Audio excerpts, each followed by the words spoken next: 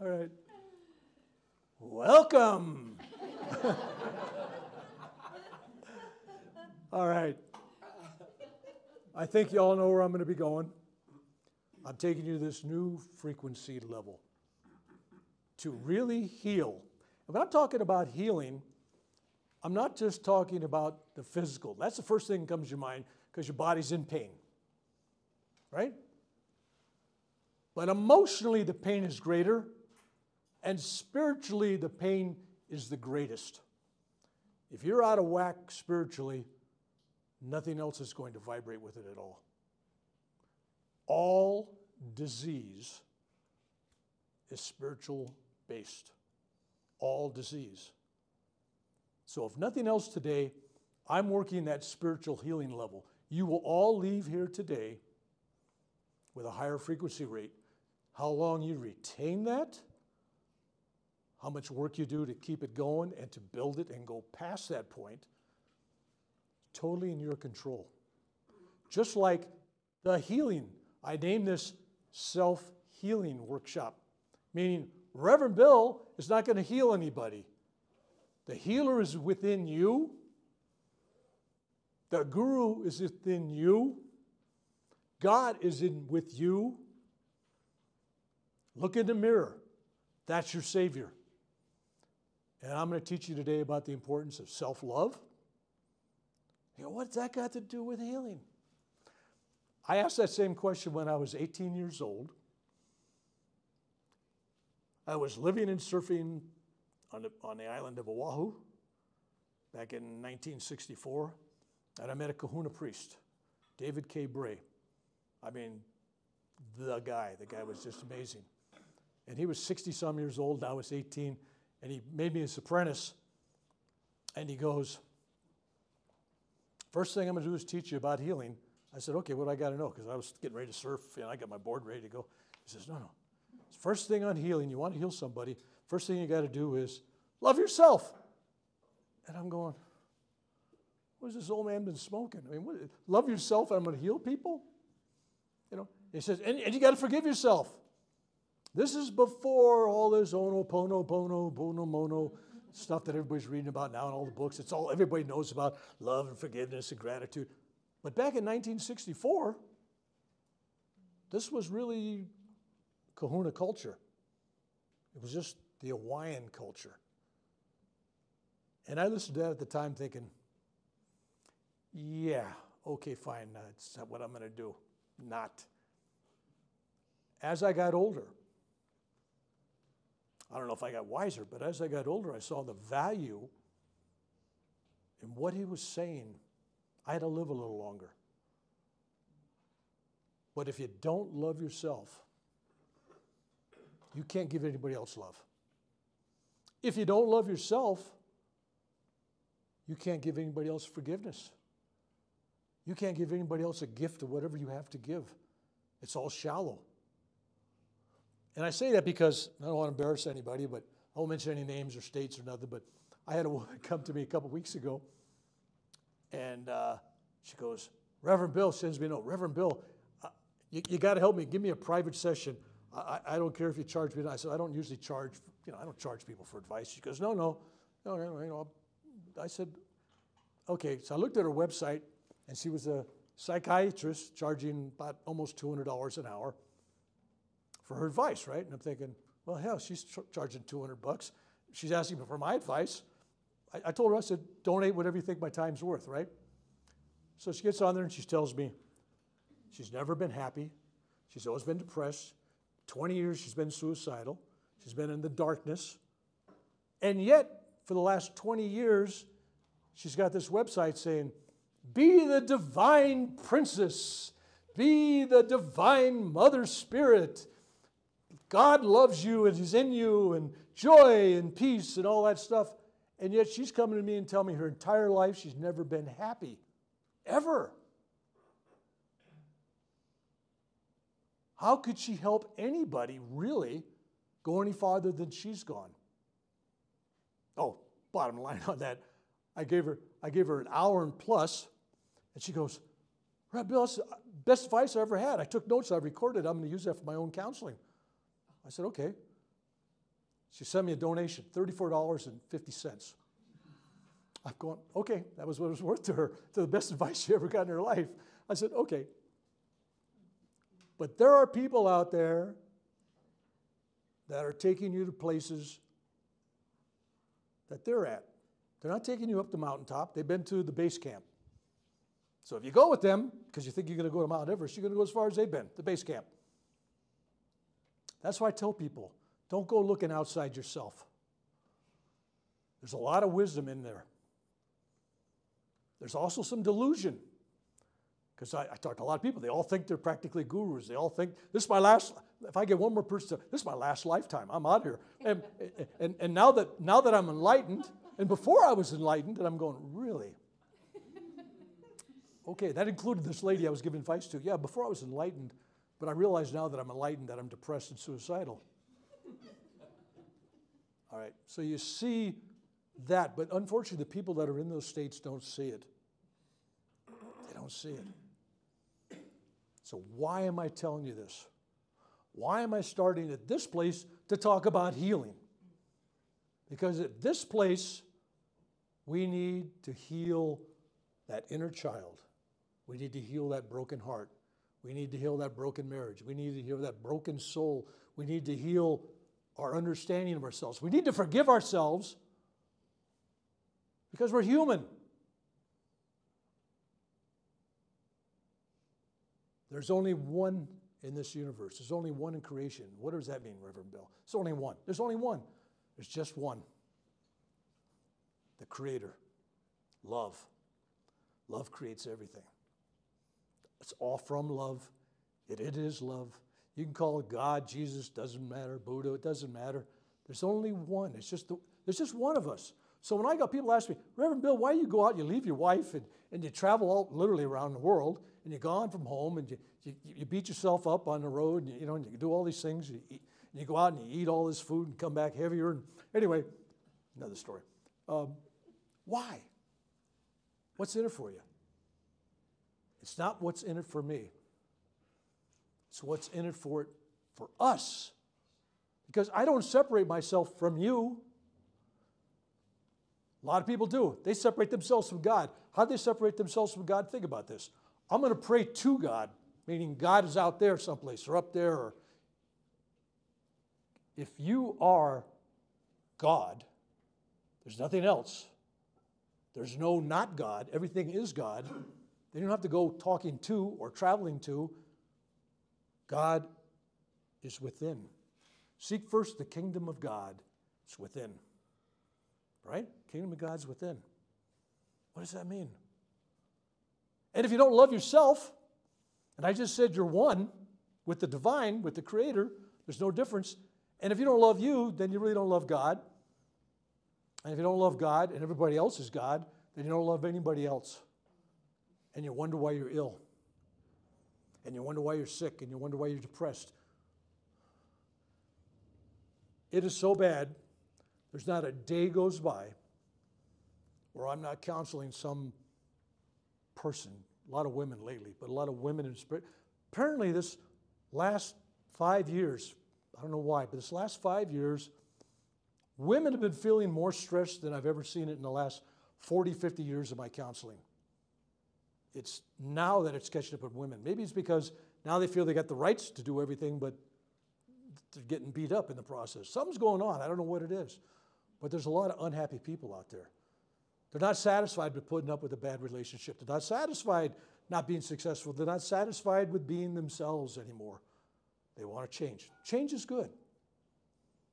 Change is exactly what everybody should be doing. Let's put it this way. Let's talk about change. How many people here from high school? How many people here still have all their friends are from their high school class? Okay. How many people here all their friends from their college class? A couple. All the friends. How many people here got the same friends they had 20 years ago? I mean, the majority of them. How about 10 years ago? Have you changed friends? How about 5 years ago? Do you notice that as you go through things, without fighting people, saying, I don't want to be with you anymore, It's natural. Just as you change your vibration, others are not, or changing differently. So they're not bad guys. They're just changing. And that's why you wonder why there's 45% of Americans are divorced. Because when you got married at 18, 20, 25, 30, whatever, you weren't the same people 15 years later. Think about that for a minute.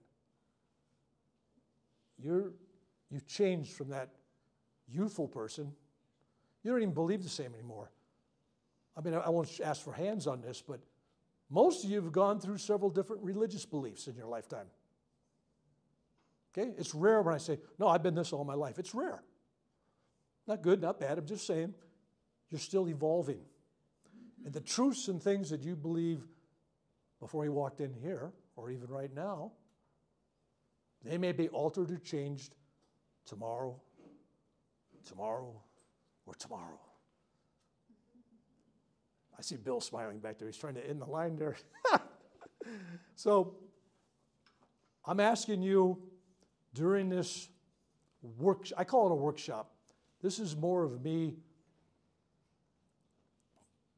pressing your hearts and souls, trying to change the energy. I'm going to work my butt off. All you have to do, all I'm asking for you to do is just open your heart. Forget about the minds. Forget about analyzing anything that I've said. It's not important. It's words. And if all your changing and all your spiritual evolutionary path is words, reading books, listening to YouTube videos, all that kind of stuff, if that's the bulk of your work, then you're missing something. You're still inside the head. That's not where the changes are going to come. I want to get you to a point where thoughts and thinking and reasoning and analyzing is just going to kind of fade into the background today. That's where I want to take you. So what are you going to do, bore us to death? No. But I will tell you some stories, because in telling stories, I found that even in biblical times, all the good tales, it's always a story, right? The Good Samaritan story, the tree with the good seed and the bad seed. Everybody likes a story. I tell my own stories. I don't tell anybody else's stories, because I can trust that what I'm telling you is what my experience was. And I share these stories with you not to impress you and say, oh, that's a really neat story. Great, he's Irish, he's got 1,000 stories. No, I tell you the stories because I'm trying to change your heart frequency. So I'll pick ones. And some of the stories I'm going to tell you today, you say, what per tell is that story got to do with anything we're talking about? Logically, probably nothing. But I'm telling you there's a deeper subtext here, because I'm telling you for the energy value of what I'm telling you. So listen with the heart. Don't try to analyze it. What's the deal with this story? And I say that because, for example, I was giving this lecture in Elk Grove, California, at a church. I rented a church building. I do this. I go into town and I just rent a church. Whoever shows up, shows up. And it was a rainy, rainy day. I mean, it was the most rain I've ever seen in California. It must have rained at least 2 inches. Most rain I've ever seen. It was just like unbelievable, right? There was puddles out there. I mean, in California, but oh my God, I can't go. It's raining. Somebody heard about my program at the senior assisted living place. And the people there are always looking for something for the old people to do. And somebody found the thing, and they loaded up these buses. and I'm sitting here, and there's like 5, 6 people, and all of a sudden I see 2 buses pull up. And all these guys with walkers and canes, and they're all coming out of there, and somebody had a poodle. And I'm going, really? And it filled up the church, right? And I thought, okay. It was a week before Christmas. I thought, they need it. Who needs this more than anybody? The only thing bad about it was I found out that I was actually one of the oldest people in the room. So, in case you wonder, I'm 77. Okay? Just want the record to show it. I don't want to fool anybody. And so this lady was sitting there the whole time just with her arms folded, sitting in the back row listening and listening and listening. And finally, we had a break, came back. And when we get a break, you'll notice that when we have a break, you come back, I'll tell some stupid story that gives people a chance to settle down, and then we get ready to go again. So I said, you know, I'll tell her the story about rafting down the Sacramento River. Sacramento River and the American River run through Sacramento. And I'm rafting on the American River going towards Sacramento River. And I hadn't been on that river in 5, 10 years. It was on my, trust me, I sunburn. I don't like to be on a raft. So I'm on this raft, wasn't supposed to be on it, but I'm there. I get off at the beach, I'm looking down the beach, and I see a whole group of young people pulling a body out of this frigid, ice-cold water coming down from the Sierra Nevadas, you know, coming down from Lake Tahoe, and everything's really frozen. It's really cold, like melted water. And I run down the end of the beach, being a former lifeguard, and they got this body laying on these rocks, gravel. It's a 17-year-old boy, ashen white, no heartbeat, no pulse. I asked the people, how long has he been under? They go, we don't know, but we've been looking for him for 9 minutes. So it could have been 10 minutes before that or whatever. And then they just let him lay there. And I said, get out of the way. So I'm mad. I'm going, all these young people just standing there letting their friend die. This is the story I'm telling that woman. And so I pushed everybody aside. I went through the whole lifeguard. Remember that mouth-to-mouth stuff you were taught, or some of you were taught? It still works, right? So even though there's COVID and there's AIDS and there's all that stuff. Anyway, so I'm working this. The whole time I'm resentful to these young people thinking, what is going on? So finally he erupts, you know, because when anybody here ever do lifeguard work, when you bring somebody around, they vomit. That's enough said. All right. So I'm there and I clean everything up. And then he stands up. After being unconscious, I don't know, 20 minutes, 15, 20 minutes. I was taught that you don't stop artificial respiration until a paramedic, the fire department, police officer, or medical person relieves you. And people kept saying, hey, mister, he's dead. He's dead. I mean, come on, you know, come on. It's just, and I just kept going and going and going and going and going and going. That's my training. So he finally stands up, and I look, and there's this beautiful, atypical, and I don't want to sound stereotyping here, but atypical, beautiful, young, 16-year-old blonde girl. Looked like she belonged on the beach, you know, and with a surfboard. I mean, she was just the typical happy-go-lucky. And she's standing there, and she's looking at me, and I'm mad. Her and her friends, right? And I go, what's wrong with you people? I said, your friend is laying here, and you're not doing anything to help him. And she goes, oh, no, mister. We were doing something. I go, doing what? She says, we were praying to Jesus that he would send somebody to know how to help our friend and save him. And I go, what? What? She says, and you came, didn't you? So I look up the parking lot, and there was this bus. First Baptist Church of San Jose, wherever they're at. Thank you. But it was like, I was humbled. So that's the story I'm telling to this group of old people. And I look over at her, and there's tears just streaking down her face. I thought, well, that was a neat story, but not that great. I mean, you know, come on, I got better. So when the whole program was over, she came up to me and hugged me. She says, I was sitting around today, it's a week before Christmas, and I was feeling all alone, and I missed my son, who died when he was 17. He drowned, and nobody saved him. And I thought, Mom, my world's terrible, and I have nothing to do today, and I was just feeling yucky. And then when they told me about coming to this, I had an inspiration. Well, maybe I should go to that. She says, but when you told that story about a 17-year-old boy drowning that you saved, she says, my son talked to my heart, and I knew I was supposed to be there today. And that story you told was for me. Thank you.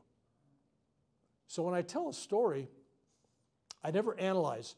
The point of this is, I tell you things, there's no filters. Jim, you'll tell. There's no filter in Reverend Bill. There's no filter. I just say whatever comes up. That's it. You know, yeah. And if you're telling the truth, and you're always telling the truth, and you're talking from your heart, You don't need a script. You don't need to memorize nothing. You just talk to people and say, I love you. And when I tell you as a group that I love you, that's not small talk. I really say that. When I say I love you, I mean I really, literally love every single one of you. Some of you, when I get to know you, I mean I like you, but I love you, right?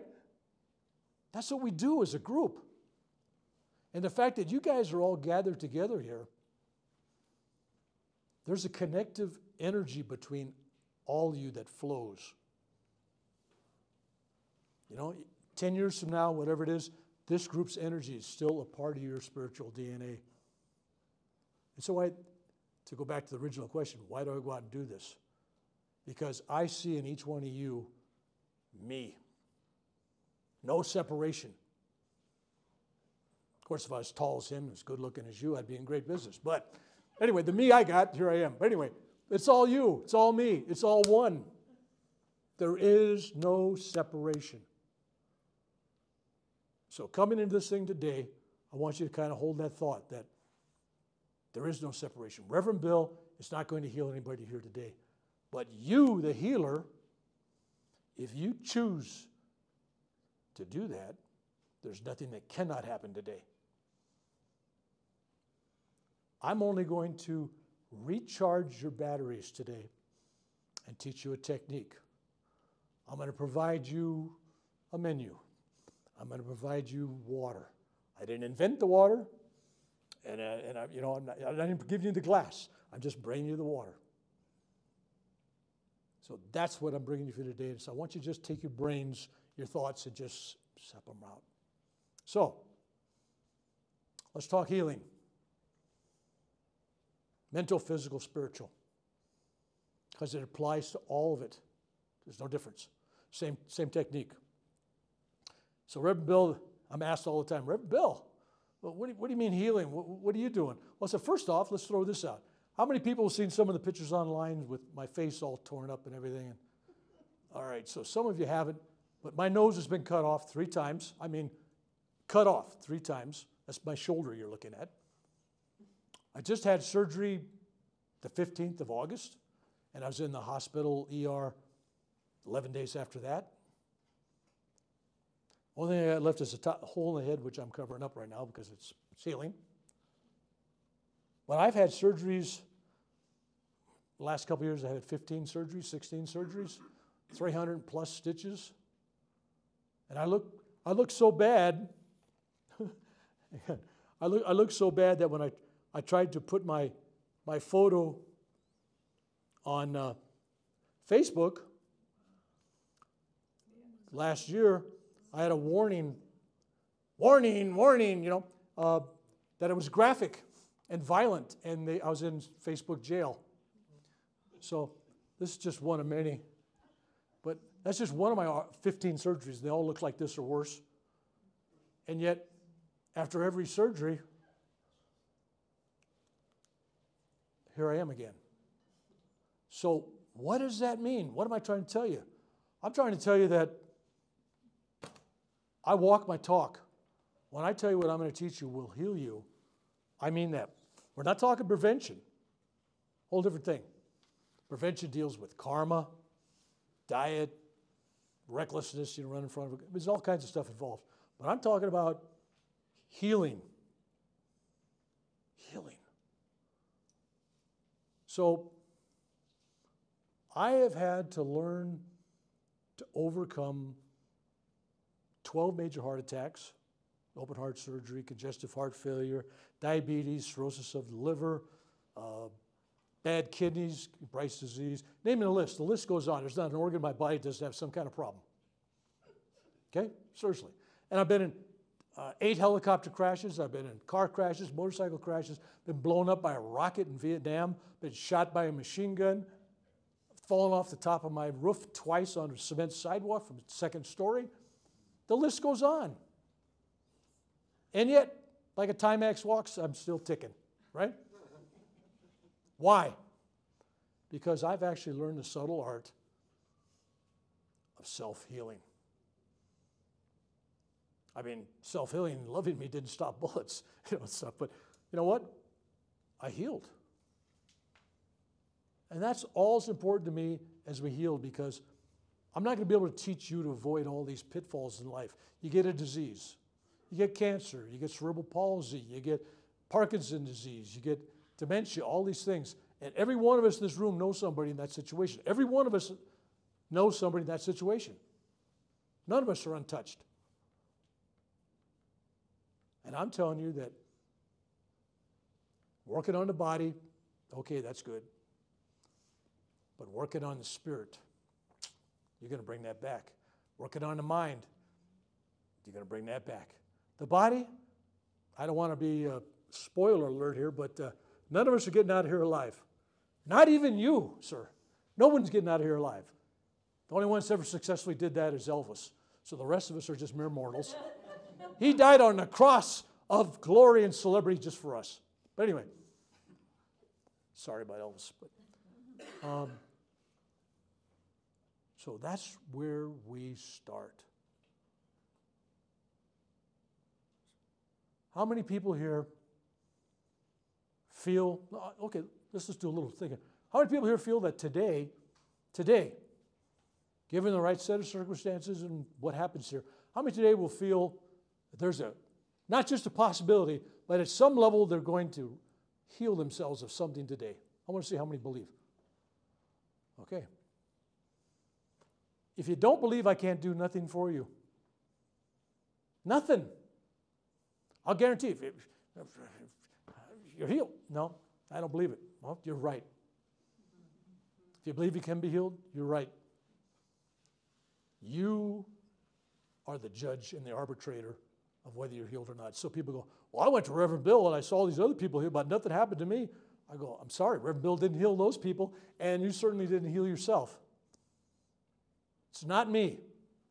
I'm just here to wake it up in you. I'm here to teach you to fish, not feed you fish every time you get sick. There's a difference. So I'm going to teach you the techniques that I learned in Hawaii as a youth. And then I'm going to teach you techniques I learned studying yoga, things I learned in the Himalayan mountains, things I learned from Tibetan monks, things I learned from Nath yogis, things I learned in dream states, things I learned in near-death experiences, which I've had 3. My goal is to dispense whatever wisdom and knowledge I have when it comes to the spiritual thing, when it comes to loving, forgiving, to give something of this back to the world before I transpire.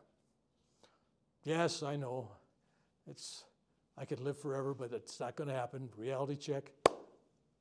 I'll be 78 the next birthday, and if I make another 12 years, I'm quite happy.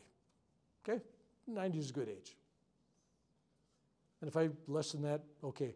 But I've taken it upon myself over this 3-year period I started last September, because I had a dream. I had a dream! Anyway, I had a dream to go out and teach self-healing. Basically, to go out and teach self-love, to teach self-forgiveness, to teach people to appreciate everything they have. That includes cancer. What do you mean? All right. I showed you a picture. My face was, every 5 weeks or 6 weeks, I was having major face stuff done. I mean, it was bad. And I go through the VA. The VA doesn't spend a lot of time and money. In other words, oh, no, there's no plastic surgery. They close the holes.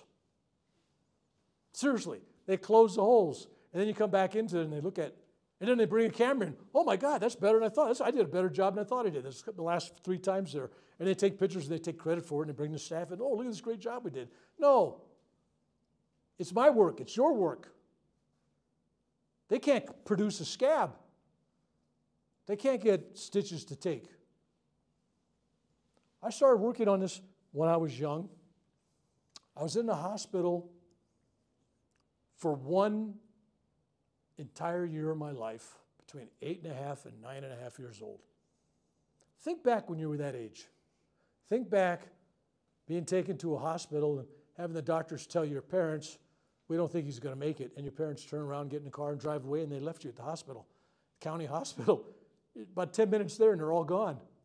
And you get a visitor once a week for about 10 minutes for a year. You've never been away from home before. Best thing that ever happened to me. I learned to really love myself because I knew I wasn't getting it out there. But I knew God loved me. I love God. And that's where it started. And I used to lay in bed because that was a year of total bed rest. I couldn't get out of bed and walk around or nothing. And so I started practicing recharging. How many people know about Self-Realization Fellowship? Paramahansa Yogananda, with the lessons. One of the first things about 6 or 7 weeks into the lessons, they teach you a thing called recharging exercises, which everybody looks at and says, oh, these exercises are for Westerners because they can't do yoga. And it's basically calisthenics and tension. And everybody assumes it's for preparing you for meditation, which it does. But at 8.5 years old, I'm looking at that. I'm saying, if you're creating all this energy inside of you, well, take your hands, make a fist, pretend you got 100 pounds of weight, barbell, and try to, and just see that tension you feel. And if you're visualizing energy coming through the top of your crown chakra, top of your head, coming down, and you just load that up. That energy's in there. Where's it going to go? So that was my thought process. So when I got out of the hospital, I was out a couple weeks. I had a dog. I had 2 dogs, actually, with a small dog, a poodle. It ran out in the street. It got hit by a car going 40 miles an hour. Splatted it. It's laying on the street. It's got his tongue hanging out off to the side. It's got blood trickling out of the corner. Blood coming from the eyes, blood from the ears, blood from the nose. And he's flat. And he's whimpering. And me being 9.5 years old, I go out to pick him up in my arms. I bring him in the house. And I'm going, I'm going to charge him. I was a thought, I'm going to charge him. Because I love this animal so much, I used the power of love and recharging exercises. So I tensed up, had love for the animal, pictured the love as energy, love and energy and light coming down and then coming out my fingertips. And when I put my hands on this dog, it was like, clear! And the dog jumped up and there was a spark, made like a little sound, crackling sound, like static electricity. And he ran around and lived for many more years. Never went to the vet. And I thought, let's remember that little trick. That's okay, put that in my notebook. All right, that's good. Then when I met the kahuna, I told you where he told me about loving and all that. That took a little while to get there. And then I was traveling in the Himalayas, and I met some people who laid some pretty heavy things on me. I met one guy I spent 3 days with that didn't speak one word of English. We never exchanged a word. I didn't speak his language. I learned more from that man in 3 days than I have from any human being since or before. Never exchanged a word. Tibetan refugee. Don't need words. This man just transmitted this. He just demonstrated it, transmitted, and he taught me some techniques. He was teaching me things that I thought I'd made up. When I was in the hospital, I used to imagine breathing through my navel and then bringing the energy up the spine and over and visualizing light and energy and all that stuff. And there's a whole technique involved. That's when I was 9.5 years old. When I was 58.5 years old, this guy shows me the technique. And he does this whole thing, and I'm going, wait a minute, I thought I made this up. There really is such a technique. And some of the other ones I discovered since then. All right, so we have recharging, getting the energy, focusing it.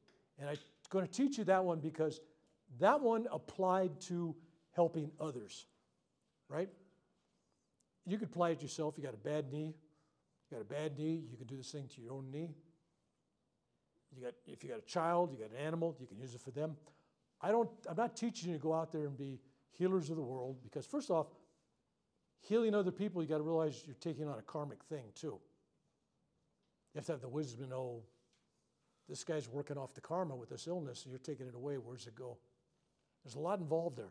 But working on yourself or working on your child, working on your own pet, who cares? Work it out with God later. Take care of those people that are close to you. All right. So we're going to combine that. But the most powerful thing, because I'm going to give you some stories how that technique works, but the most powerful thing really has been using self-love to heal. So I've had, I don't know, 15, 20 surgeries in the last 3 years. And every one of them, they cut, they burn, they sew. And I know it's not as much fun as it sounds, but it's when you leave there, they always want to give you drugs. You're going to need these, kid. Take these. I go, no. Don't take any drugs for all these surgeries. I leave, it's painful, and I go home, and I practice sitting, calming myself down. Pain is going crazy, and I just go, I love me. I love me. Or I'll say, I love you, because it's me. You don't say this out loud because your spouse is going to put you in a nut house. People are going to think, this is weird stuff. You're going, I love me, I love me. No, this is an internal chant. This is an internal thing. I love me. And you forgive yourself. And so I went and I said, my nose got cut off. I said, nose, I love you. Sorry I abused you with all that sunshine in Hawaii and California, and being a lifeguard and a scuba instructor and swim team and and all this other stuff. I said, forgive me. Forgive me for what I've done to you. My nose. And cancer, instead of hating the cancer, oh, I hate cancer. F cancer. I see signs of that and I'm going, that's like the war on drugs. Did that work? The war on poverty, did that work? The war on anybody, has it ever worked? No. But love works. So the great book says, love thy enemy. If you think cancer is your enemy, love it. So I go, thank you, cancer. I love you. And people going, my wife going, that's really pushing it, Bill. That's really pushing. I said, no. Because by me getting that cancer, and I've been fighting this cancer, in case you're wondering, since 1979, hundreds of surgeries. Since 1979, I've been fighting. And, it's only cancer. Well, you know what? Didn't that singer, Margarita guy, didn't he just die of cancer? Skin cancer? You can. It can be serious. So you get the big thing, you get rid of them. But I looked at cancer not as my enemy. When you engage somebody as an enemy, you don't win them over. They build resistance. They fight you back. Damn you, and then you're just going to resist. But when you love your enemy, it's better to build a fence, right? There we go. So I practiced that, and I loved the cancer. And then I, looking for gratitude, and I said, thank you, God, for the gift of cancer. And people go, what gift? I'm here today as that gift. Because I'm telling you that cancer's not going to stop you. Cancer will inspire you. Cancer got me on the road to teach you these things. If I didn't have cancer, it's like me being a non-drinker. Don't drink, never drink. And I'm trying to tell you I'm going to tell you how to get rid of drinking problem, that you got this bad drinking problem, and you're not going to listen to me. What do I know about drinking? You're going to join AA, where they got people that are real drunks, real drug addicts, that kicked it, and they know all the tricks of the trade, and you're going to listen to them. You're not going to listen to a teetotaler. So in the same thought process, I'm coming to you as somebody that's been beat up, bruised, injured, diseased, 12 major heart attacks. I'm out there. And I'm surviving. And I'm 77 years old, and I'm still on the road kicking. Because I love me. And when I love me, I love you. And when I love you, I love God. I see no difference, no separation. That's what makes it work. So I go home from many of these surgeries. The first thing I do, I just sit and I just say, I'll grab my nose, put my hands on it, and I just go, I love you. I really love you. I'm sorry I hurt you. But I love you, and I'm grateful for how the great service you gave me. It's always nice to have a good nose. Thank you. And I'll do all I can to fix you. But thank you. I love you. And I love you too, cancer. Thank you for waking me up. 5 minutes, 2 minutes, gets shorter all the time. When I stop, there is no pain. Not magic. The pain is gone. Seriously, you get your nose cut off and it's stitched up and burned, it's going to hurt for weeks. Mine, when I get home, as soon as I get home, sit down, within 2, 3 minutes, 4 minutes, 5 minutes max, it's gone. So I'm practicing that technique. And then I just fixed my nose, the pain, and I was eating some seedless or pitless dates. Well, you know, once in a while there's one in there that's not pitless. And I bite into it, and I break 3 molars. 2 up, 1 down. Not only did I break them, there were shards of the teeth jammed down into the gum itself. Sitting in the nerves, you could see it in a mirror. You could see it all separated and jagged in different angles. How many people have had tooth pain? Okay. How many people have had something in their nerve? Okay. So it's just the act of breathing air, just air coming in was painful. It was like, holy Toledo. And God help me, I got to drink some water, cold water, but he's like, whoo, you know. And I'm going, it's broken teeth. Okay. So I tried, it was during COVID. So I tried to get, I don't know if any of you tried to get a dentist appointment during COVID. If you weren't a patient, nobody was going to see you. They didn't want anybody new. 3 days, I can't get nobody. So I got this. I haven't eaten in 3 days, haven't slept. But I'm trusting something will happen. So I finally wake up one guy at 5 o'clock in the morning. He had an emergency number. And I go, hey, look. He says, well, I can't.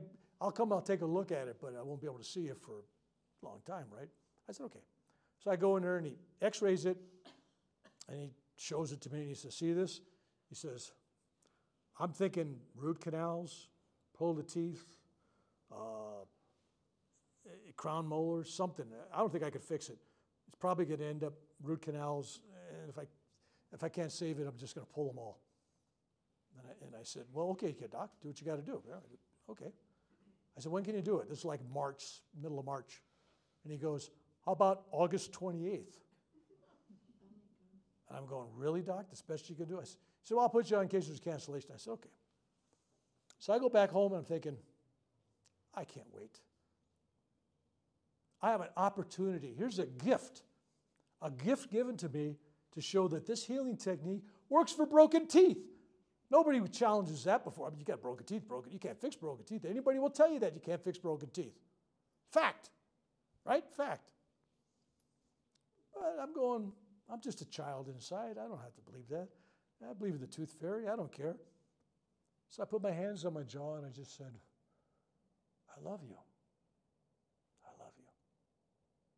I love you. And I'm sorry I broke you. And I'm ever grateful for whatever you do to help me, or not. It doesn't matter. I love you. And then I just forgot about it. And a couple of minutes go by, and I go, wait a minute. There is no more pain. So I went downstairs, had from the ice box, get ice water. Nothing. So then I thought, well, this really worked, right? So I added something to eat. No problem. So I called my friend in London, and I didn't know at the time when I was talking to him on the phone because he looked kind of painful talking to me. I said, I don't know why I'm telling you this, but and I told him the story. And then he hung up on me. Then I found out a couple of days later, he calls me and said he had like 6 or 8 real bad teeth that had to be pulled, and he couldn't get into the dentist, and he was in great pain. And listening to me, he practiced what I told him, and his pain went down like 50% level or less. He was able to handle the weight. And I thought, wow, we got something there. So I posted a video talking about the process, right? It was right after going back to the dentist. I got a call from the dentist saying, we got a cancellation, can you come in? Okay. I come in there and he goes, make sure you bring money, at least $620, bring in at least several $100s as a down payment. But he's thinking thousands of dollars, right? I'm talking crown molars, that'd be the least. you know, root canal, that, you know. But if he has to pull them all, I got three empty spots, and then you got to buy a teeth, right? So I go in there, and he's canceled every patient that morning for him and his partner, another dentist. And he says, there's two of us. We're going to do this. He shows me the x-ray. And he says, yeah. If we try to fix them, we'll give you a root canal and maybe some, you know, we don't know. But we'll probably end up pulling them all. I said, do what you ever got to do, Doc. Okay. So I sit down there, and he has a whole afternoon, morning for me, and he's done it in less than 50 minutes. And the other dentist didn't even get a chance to work on me. And I go, what's going on? He says, well, I'm sorry. I didn't give you a root canal. I said, well, that's okay, Doc. I forgive you. And he says, I didn't have to pull any teeth. I said, that's okay. He says, I didn't put any crowns in. I said, well, that's okay. And he's thinking, no, it's not, man. I'm not getting any of that money. That's what he's thinking. And he says, but somehow, without doing any of that, your teeth are fixed. Okay. So I paid up and I left. And I thought, wow. So I put that on the video. First month on the video, I had probably 60, 80, 100 people contact me saying, Reverend Bill, you healed me of my, you know, whatever it was, problem. And then each one of them I wrote back, no, Reverend Bill didn't do a darn thing. Reverend Bill just told you what he did. Your belief in what I told you healed you. Your belief in my words heals you. Your belief in the possibility healed you. That's why stories are important. If I just said, I came to you, if you do this, you can fix broken teeth. That was the end of it. You didn't hear the story, you'd say, this guy's been smoking something funny, man. What's going on here, right? And so, broken teeth, healing pain. When I go get all these things done in my face, you saw my face, and then you come back a week and a half, 10 days later, and it looks like this. 11, 12 days ago, I was in emergency. All this was a bloody mess.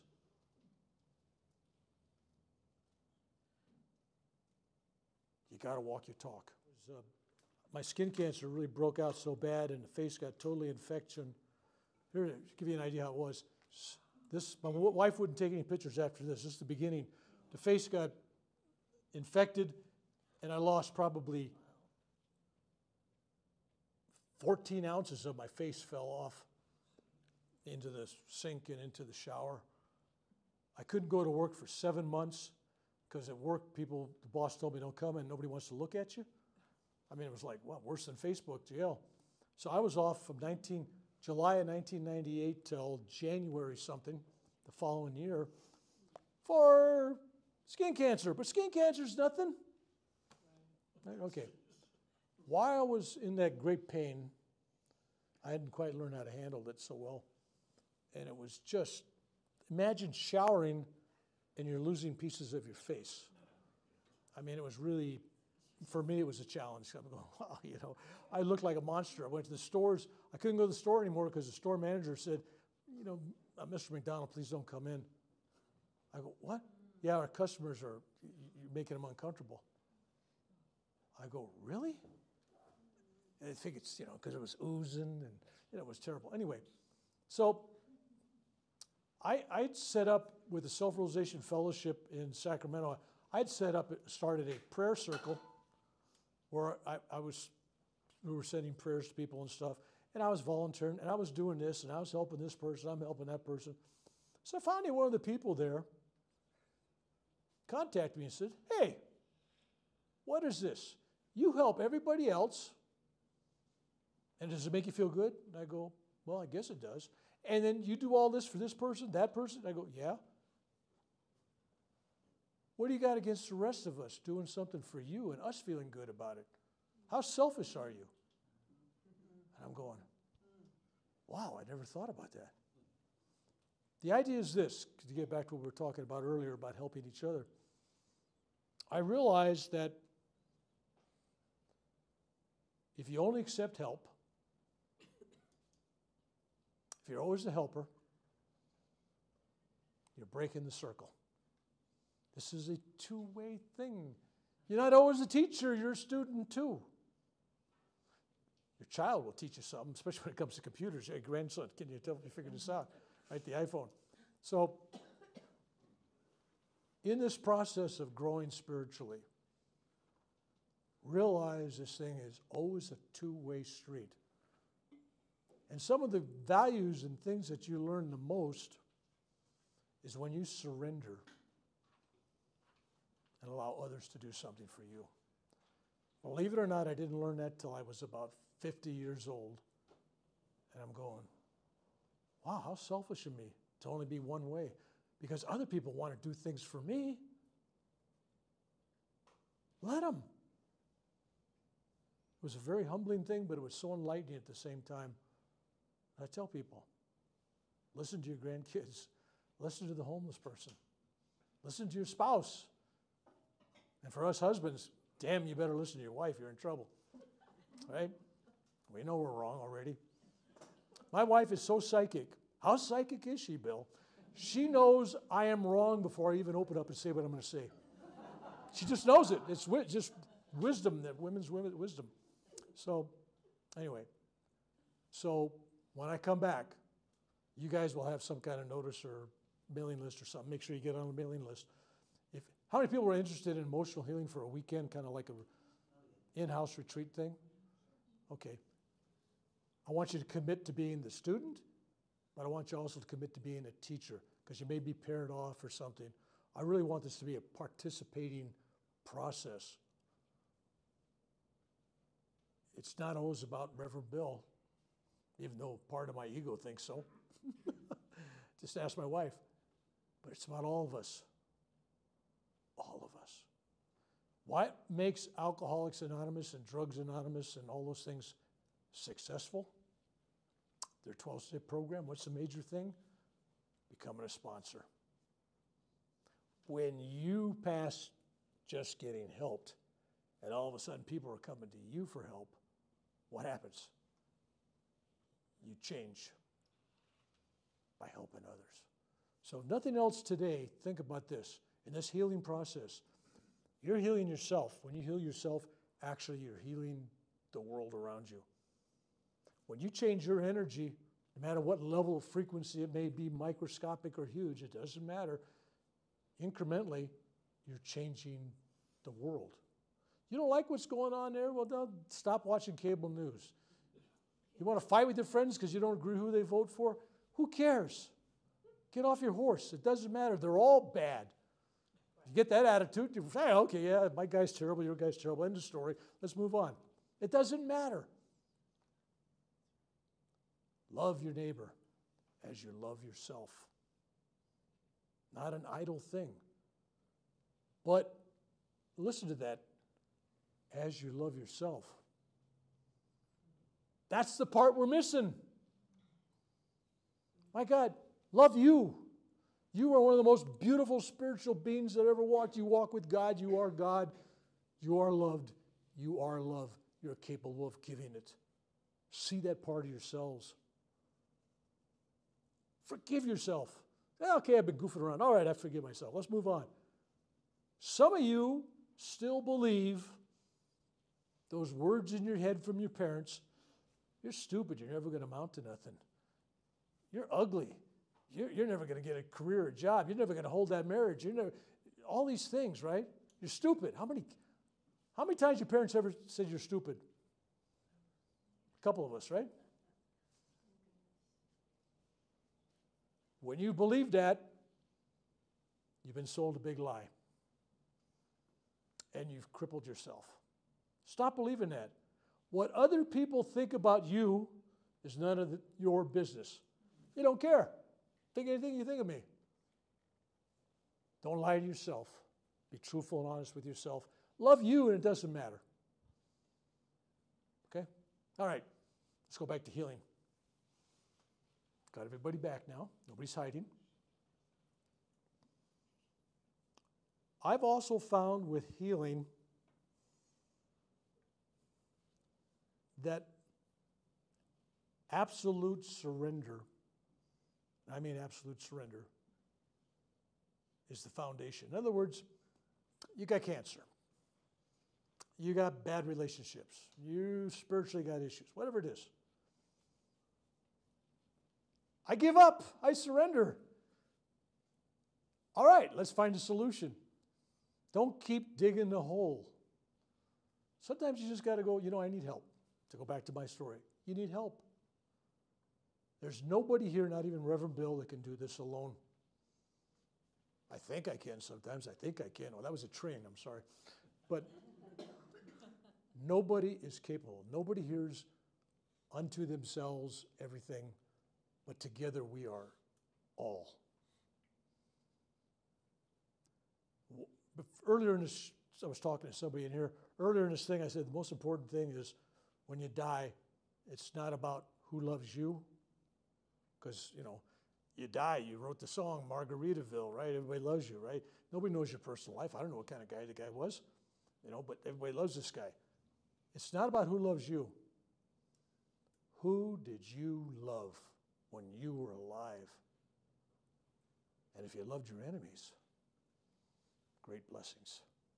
Anybody can love a child. Anybody can love their spouse. Anybody can love their partner. Anybody can love me. I'm easy. Okay, it's a couple snickles. But loving somebody that doesn't return it, loving somebody that despises you, does terrible things to you,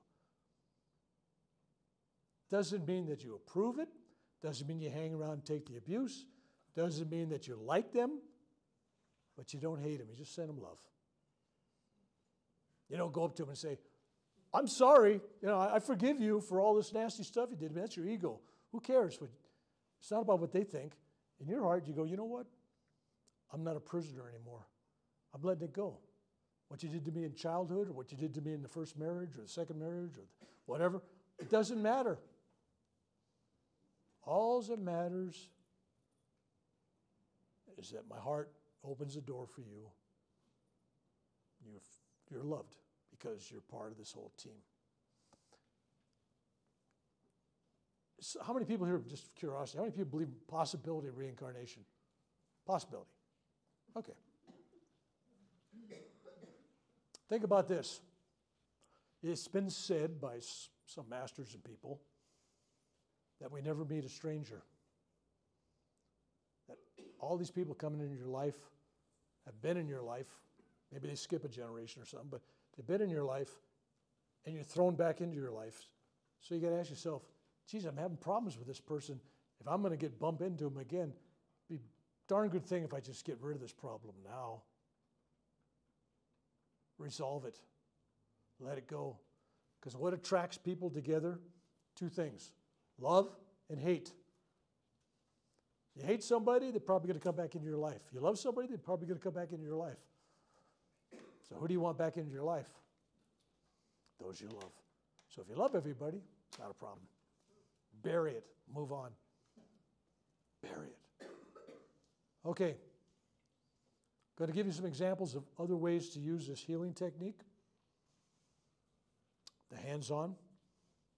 When I was in Washington, D.C., number of years, when my daughter was in Sacramento State College, I think she was a freshman, sophomore, junior or something, and she was up at Lake Tahoe, a place called Squaw Valley where they had the Olympics, which is now called Politically Correct Paradise or something. It's got a new name. It's can't call it Squaw Valley anymore. So I'm politically incorrect. So whatever it is now, forgive me. So she's up there, and her and her friends, college friends, decide to have a little party. They go out at night on the slopes where they had the downhill skiing, and with short skis, they go down in the darkness at Squaw Valley.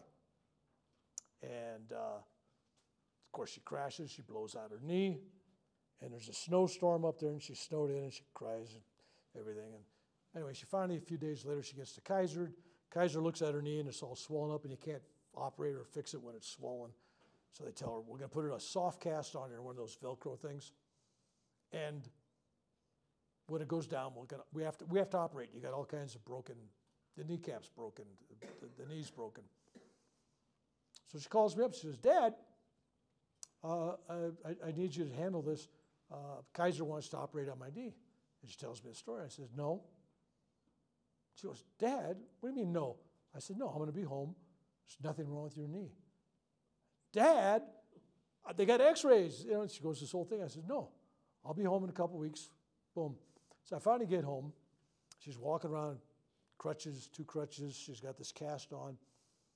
I bring her into my meditation room. I tell her to take the cast off, lay down, put the crutches over there. And then I use this healing technique where I'm actually, I'm rubbing the hands together to get some electricity in there. And I go over, and then I grab her knee, and then I do this focused energy charging, and then I put dramatic tension right in her kneecap, and it just, tightened up. And then 3 minutes of that, and I just keel over. I'm sweating, I'm tired, I just fall down. And then I get up and I tell her, get up and walk, get out of here. She got up and she walked, there was nothing wrong. So the next week she goes to the doctor. Guys are and they hear the story, and she walks in, right, where's your crutches, and she tells them what happened. She says, oh, no, we don't believe in miracles. Obviously there was nothing wrong with it. Who told you? And she says, well, you did. You looked at the x-rays and you said I needed surgery. Well, somebody made an error because you can't just go from that damage to this. And then he looks at the x-ray and he kind of didn't say nothing. And then she left, right? So she comes home and says, Dad, you didn't do nothing. There was nothing wrong with my knee. I said, okay. So the next day she falls down the stairs, 2-story stairs. It blows it out. It's worse than it was the first time. Boom.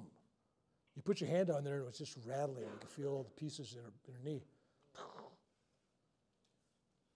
And I said, you ready for this for a second time?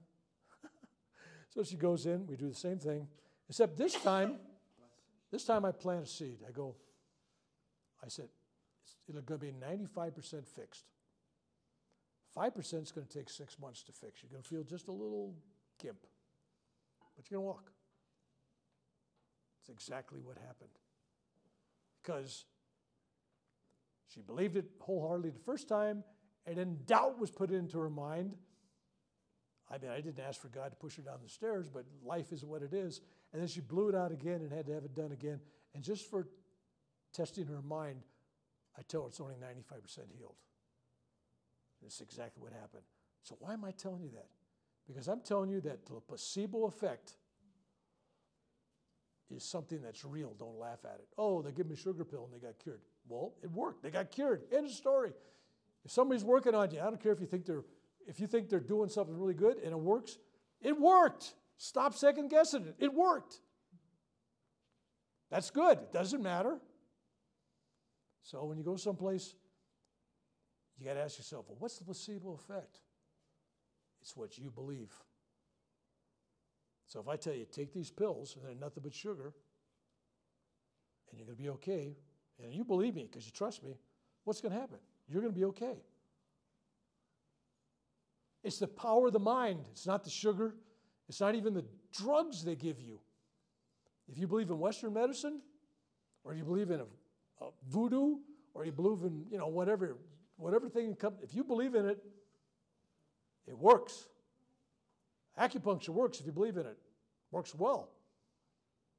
It's nice if there's a little science behind it, but ultimately, it is you who are dictating your own healing. I didn't do anything for my daughter. She believed in me.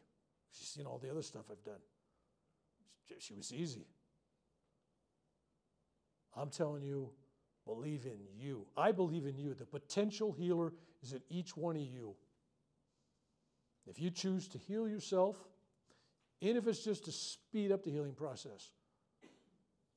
Now, for those over the years that have witnessed my surgeries and they've seen terrible where I'm banned on Facebook, and then I come back a week or two later and I'm like this, I'm seriously like this, you got to say, well, I want what he's drinking, right? What was that stupid movie, Sleeping in Seattle? I want what she has, right? So it works. It works. It's so simply stupid and childlike, people don't want to believe what I'm telling them. It's all you. Now, there's some people that will deny it because they know some of the stuff I've done, but ultimately it's, for example, I had a neighbor, and she had cancer, and she fell into a coma. It was just before Christmas. Her son was expecting a baby, so it was going to be her first grandchild. And yet she was in a coma dying in the hospital.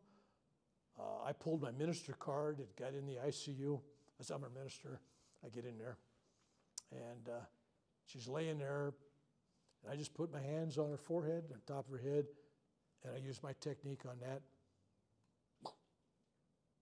Eyes open up, look. Next day, she's released to go back home. She still had terminal cancer. She was still in a wheelchair. I didn't change her death date. But her only desire was to spend Christmas and New Year's with her grandchild. That's exactly what happened. And as soon as New Year's expired, she left. I went to see my mother-in-law. She had a stroke in the hospital on Easter Sunday in a Catholic church, and she collapsed, and she never recovered. She was in a coma.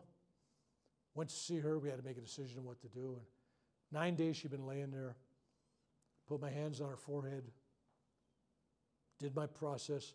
She sat up from the bed, opened her eyes, eyeballed me, eyeball to eyeball, and was like, "Okay, do it. Don't keep me going. Just do it." And she put her head back down. When I was in India, I was stuck in a traffic jam at the Ganges River, going in back down to Delhi. And a bus hit the truck that was ahead of us, jackknifed the truck. Truck was pulling a trailer. On top of this trailer was this old guy, really grungy old guy that was riding on top of some sugar beets, real up high. Me and him been eyeballing each other and stuck in traffic where he was just been staring at me, and I was staring at him. I was feeling some kind of connection. It was weird. And then all of a sudden it hits, he flies off the top of this trailer, lands, boom, back of his head on this asphalt. You could hear it everywhere. And I run out to him. He's unconscious. He's not breathing. There's no pulse. He's basically dead. That's the way it appeared. But he was so grungy looking, and the area was known for AIDS. I didn't want to give mouth to mouth, and so I apologized to him for that. And I took a bottle of water and I washed his face, his lips, and I cuddled him. And I told him that God loved him. And he was loved. I gave him a little shot of energy. Eyes opened up. He was good to go. So, somebody's unconscious. Well, you didn't do anything. They didn't have to. No. When you're unconscious, you still hear. You can be in a coma. So Reverend Bill still didn't do that because people go, well, see, you did that. And those people, no. Because they were in an unconscious state, but there was no resistance to my voice. There was no resistance to what I was telling them. There was no resistance to my energy. Think about that one for a while. Because when people are in comas and they're dying, people would stand around talking about them like they're not there. I'm going to guarantee you, they are. And they hear you. So be loving in your thoughts and words. Okay. All right. Let's get a chair up here. Is that chair empty?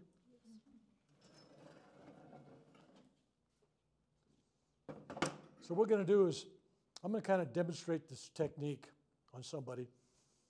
And I want you to watch it, and then I'm going to have people come up, and I'm going to do absolutely everybody here that wants it, hands on. It'll take us a while. I'll need a break once in a while. And those people later on that want to learn how to do this to other people, see my good friends here, give them your name, because we will do a session of that or so, because there's more to doing that. You need a little bit of wisdom and guidance on that, because we just don't want people out there going to think they're saving the world. But for your children, for your spouse, for your pets, I don't think God's going to be too upset with you if you try to give them a little love and help them. Okay?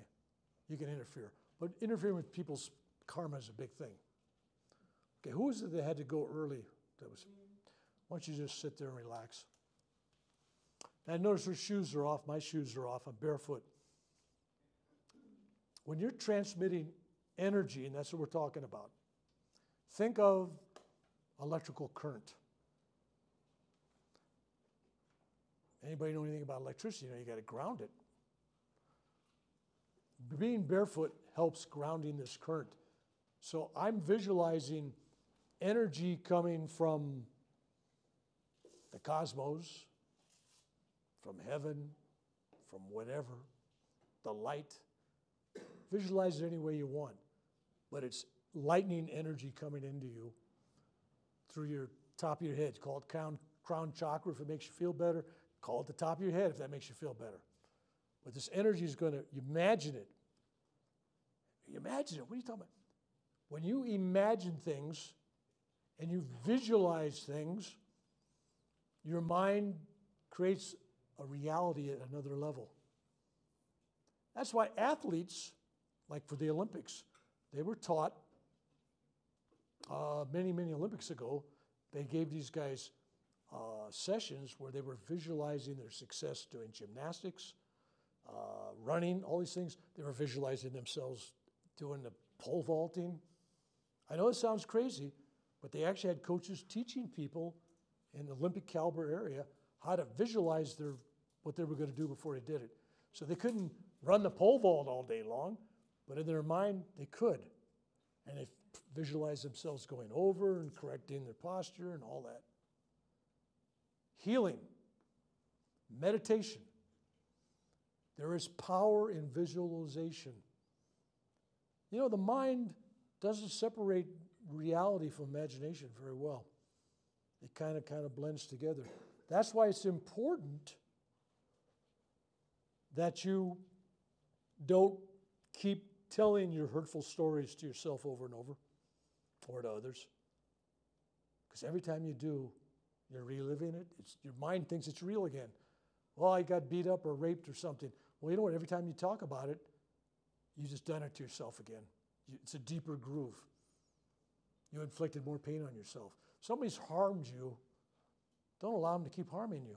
Tell them, hey, I don't need that anymore. You're just harming yourself. So at some point, you got to go, I don't need that. All right. So that's why I talk about visualization. Okay? You're sitting in a wheelchair. You're sitting in a hospital bed. You're sitting in a home, wherever you're at. What would life be like for you healthy? Can you visualize healthy to you? And that may just mean another level above what you're at now. And if you're powerful enough, it may mean a greater level than that. But can you visualize yourself healthy? If you can't visualize it, then you can't really believe it. So start with the imagination. Like, well, what would it feel like if I could actually run again? What would it feel like if my back didn't hurt? You know, I could actually bend, I could actually walk, I could do these things. Visualize. Visualization is materialization, is manifesting. It's all the same. So we're going to manifest energy. Why don't you hold your glasses here? We're going to manifest energy going to the top of her head, through her spine, visualizing that light lighting up her chakras going down, and then it's going to bounce out through the antenna, her fingers, her hands. The energy is going to come out there. So it's like, I'm lifting this heavy weight, but you don't have to. It's just like, I'm just tensing up, bringing it down. I'm imagining this energy coming down and coming out my fingertips. And if I imagine it good enough, it becomes reality. Now, if she is doing the same thing I'm doing, I'm visualizing this going through her. I'm visualizing it coming to me. And she's helping me by visualizing it coming in. And she's visualizing the energy going to her. Then we're working together. She believes, I believe. Okay? And then she's going to surrender because she's not going to dictate to God, God, here's what I need. Do this, do that. She's going to say, God, whatever I need, I'm here for you. Spiritual awakening, spiritual healing, emotional healing, physical. What is it that you want to gift me? Give it to God. Don't well, God, I need this. Don't. I never asked God to take away pain. I've never asked God to take away pain. I've never prayed to God to take away my cancer. Can you believe that in all those years? I never uttered a prayer to God say, take it away. Because I'm telling God, oh, I don't like that gift you gave me. You can give me a good job, money, retirement, good friends, but I don't want that cancer. How dare I? I accepted all the other gifts. Whatever's bothering you, whatever ailment you got, whatever disease and injury you have, don't ask God to take it away. Only thing you should be asking from God is, give me the courage, the faith, the tools I need to handle whatever's happening. Don't take away the problem. Just allow me to handle this. Sometimes that's all you need is to be able to handle it. Because you don't know what lessons you're learning from what you're going through.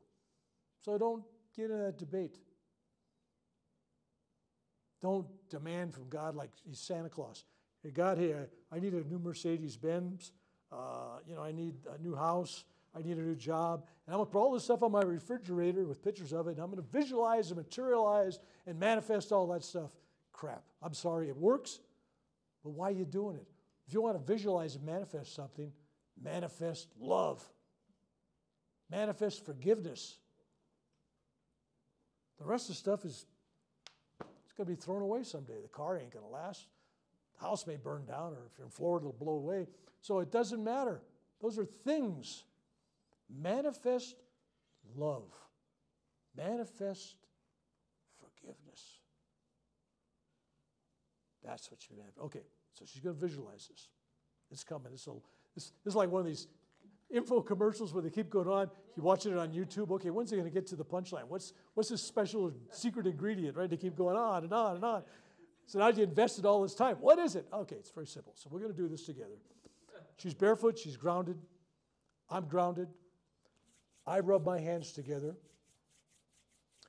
And if those that have taken recharging lessons, or if you go into self-realization fellowship meetings or Ananda or any of those groups, you'll see these yoga groups when they're getting ready to send out healing to others. They do this. Why? Because it creates friction, it creates electricity, creates energy. Some people will do this. Creates energy, energy, all that stuff. There's groups in China that do that, this kind of stuff. All that stuff generates whatever feels comfortable for you. This will generate energy and stuff. I do this. Sometimes I do this. Sometimes I do this. Whatever you feel good at. So my hands are charged. That's my antenna. I'm already visualizing. Now here's where the caution comes. For her and for me. What is the danger I'm talking about? For those that are in healing business, you know what I'm talking about. You're opening the door. I could get what she has. Right? You are the healer. I don't care if it's your dog you're doing, whatever you're doing. You need to shield yourself. You need to visualize white light around you before you start and ask for guidance. God knows what's right, so you're just a tool. So you pray to God inside, bless me, bless my hands, protect me, protect both of us, because you're opening spiritual doors. So you just want to be protected. That's all. Simple. Whatever words come to your mind. A lot of you are in the healing business already. You got your own routine. Do it. Whatever it takes to protect you. All right. Now, I do it slightly different for everybody I do. I'm going to show you the basic. Sometimes you'll see me do this, and then I'll maybe touch the spiritual eye. Maybe I'll touch a part of the body. Maybe I'll whisper something to somebody. Okay, it's just, I follow my whatever intuitive thing, I just do it. Don't ask me why. But this is going to be basic. All right. Rub that together.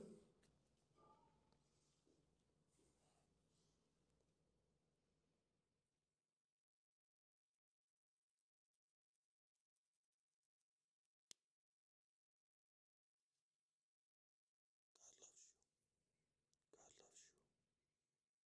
You are loved. You are forgiven. Bless you.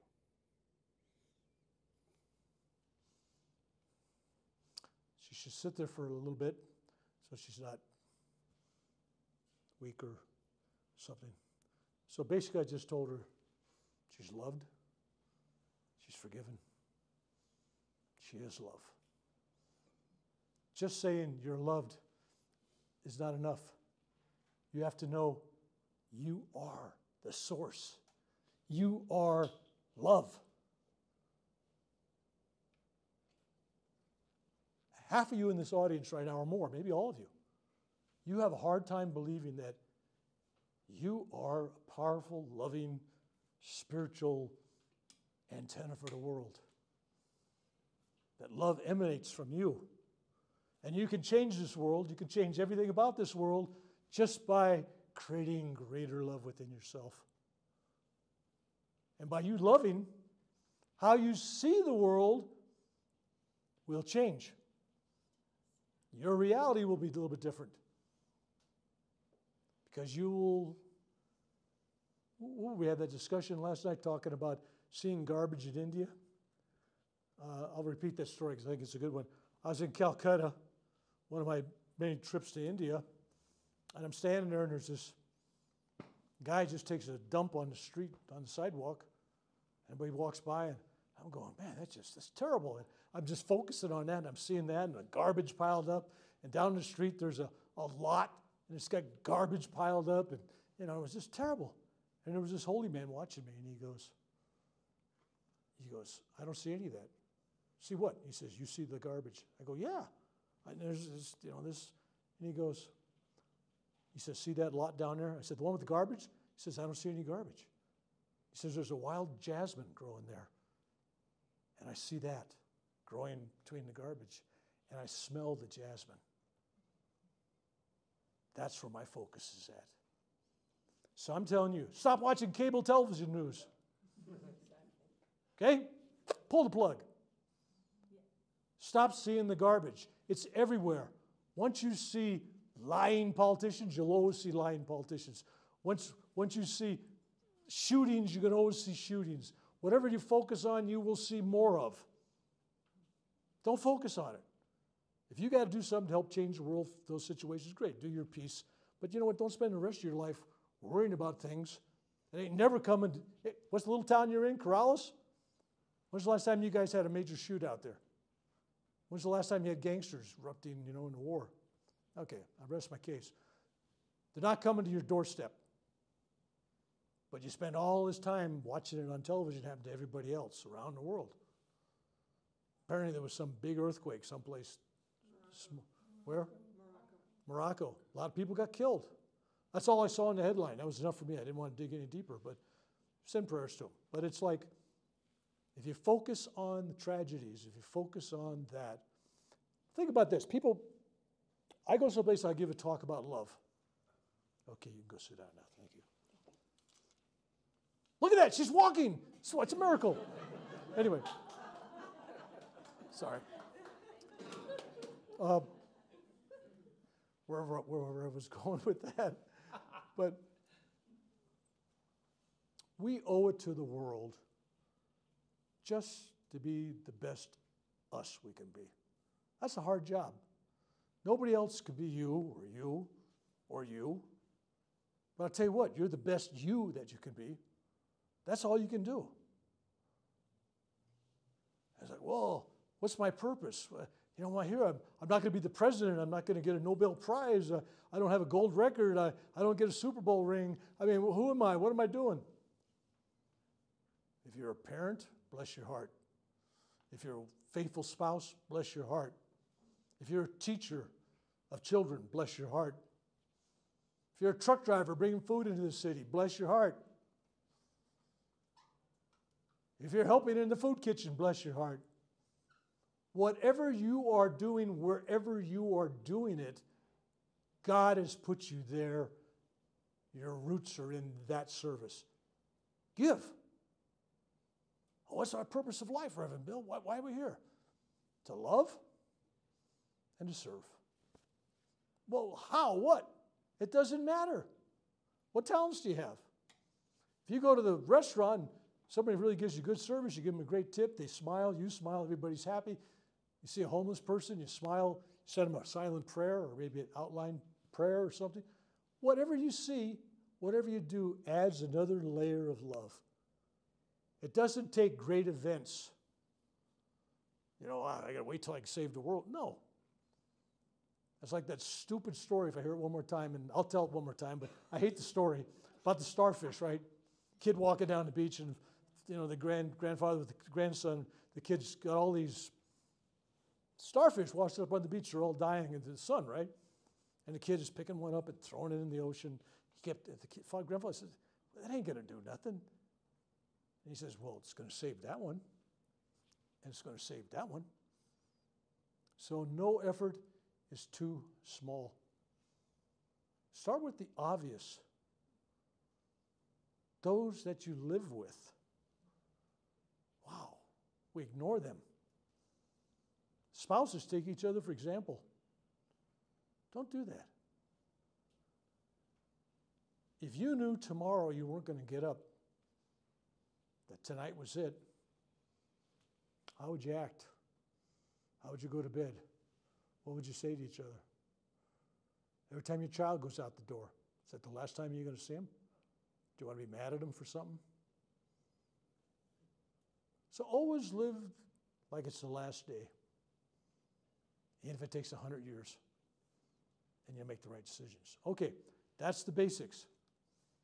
All right, we're going to do, if you don't want to be done, then don't come up. Just wave me off. Let's just start right here. Sit there. We'll do less talking.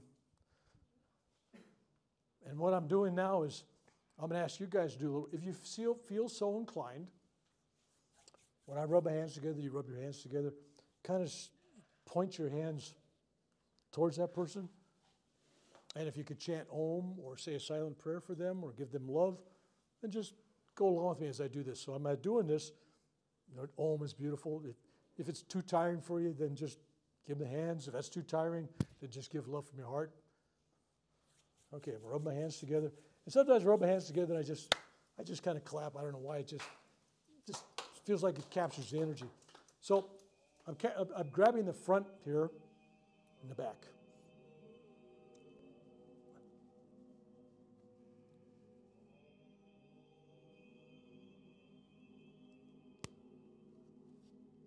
You are loved. You are forgiven. You are loved. You are forgiven. You are love. Go forth. Blessings and peace. God loves you.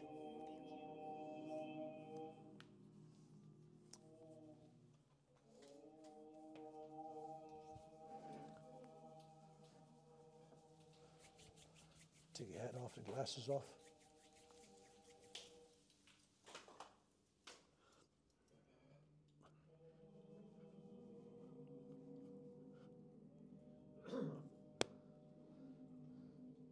God loves you. God loves you. You are forgiven. You are loved. Go in peace and health. Bless you.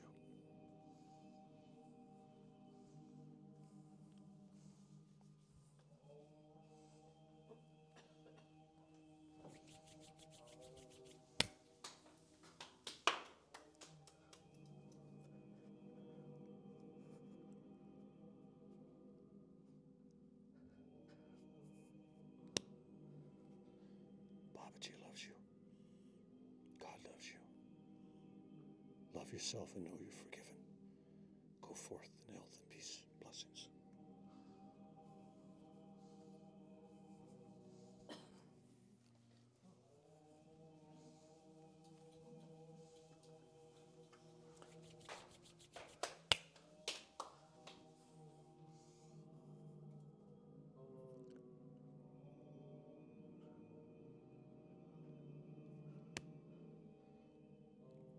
You are loved.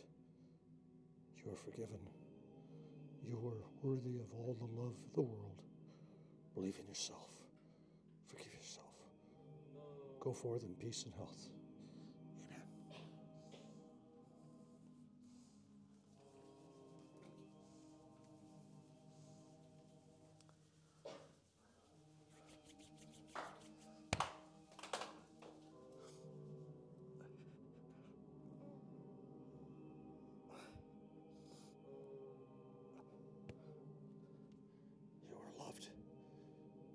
ever know. You are forgiven. You are worthy of all the love in the world. God loves you. Babaji loves you. Go forth in health. Amen. Oh, I just did you already.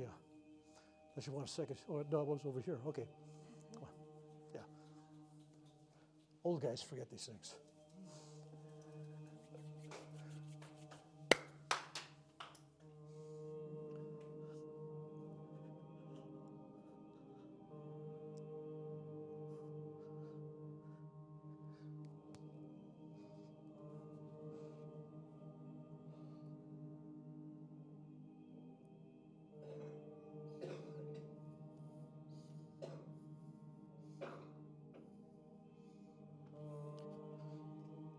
God loves you. You are forgiven. You are worthy of all the love God gives you. Go forth. Love, peace, and forgiveness are yours.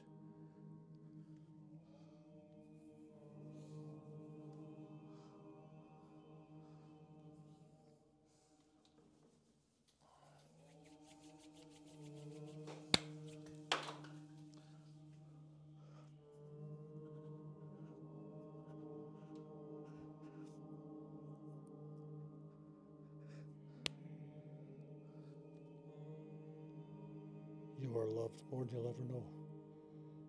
You are loved. You are love. You are forgiven.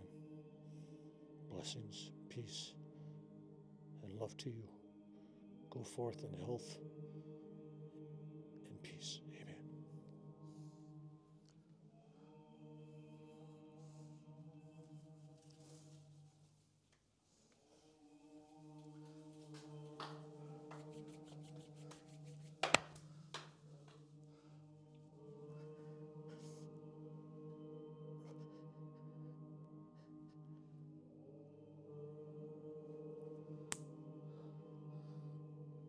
Babaji loves you.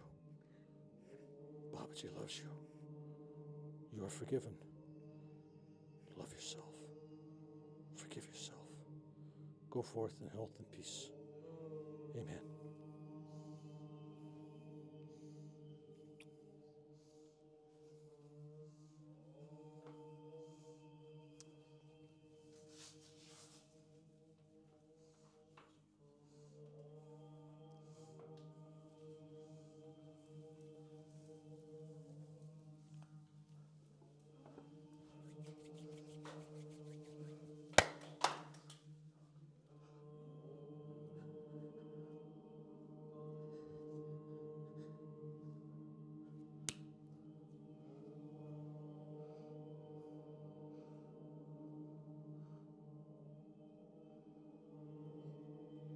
You are greatly loved.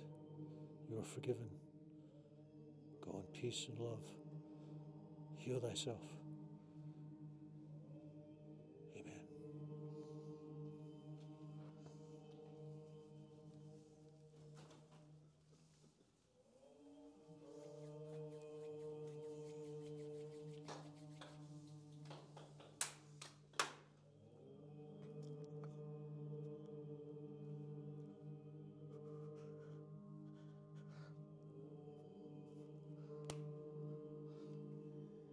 Babaji loves you.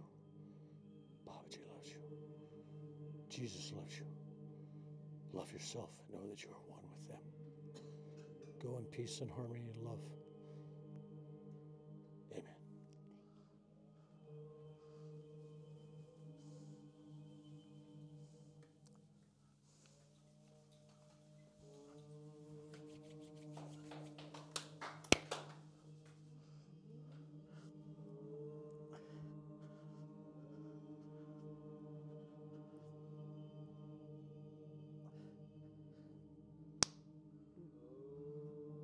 Focus.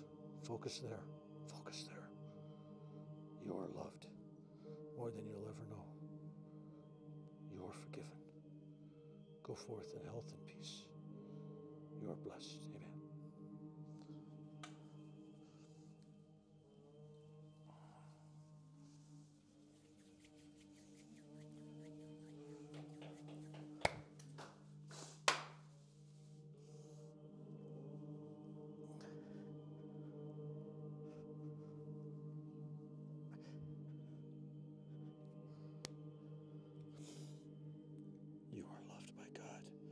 more than you'll ever know.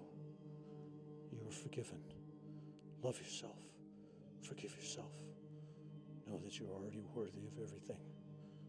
Go forth in health and peace. Blessings. Amen.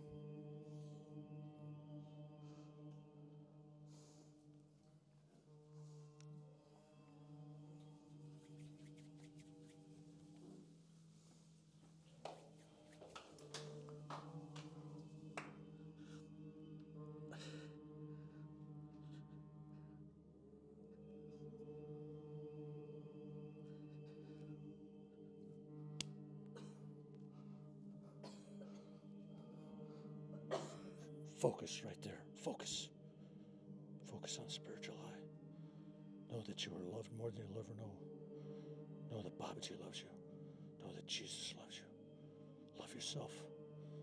Love yourself. Forgive yourself. Blessings. Peace.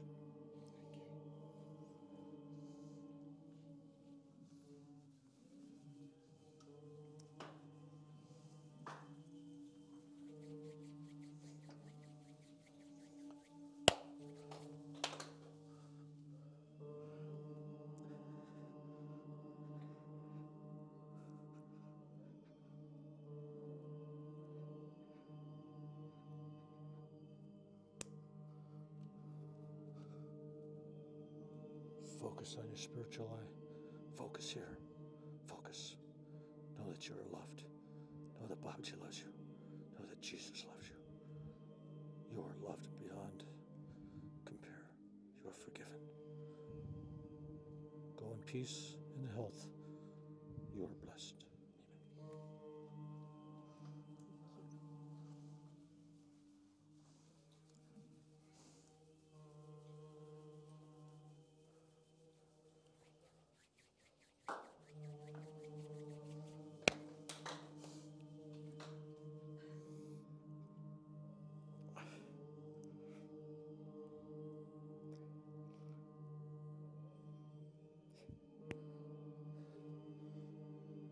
Jesus loves you. Babaji loves you. Love yourself. Know that you are made of love. You are love. And you are loved. Go forth. You are blessed. Bless your health. Bless your life. Amen. Go.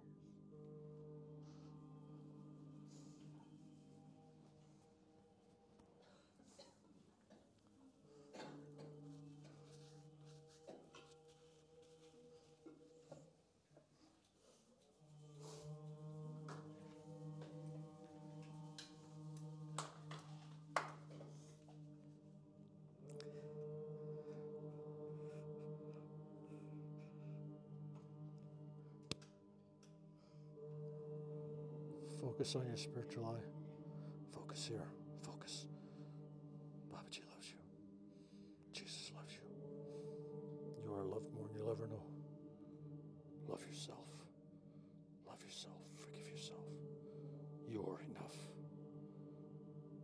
Blessings, peace, health to you. Amen.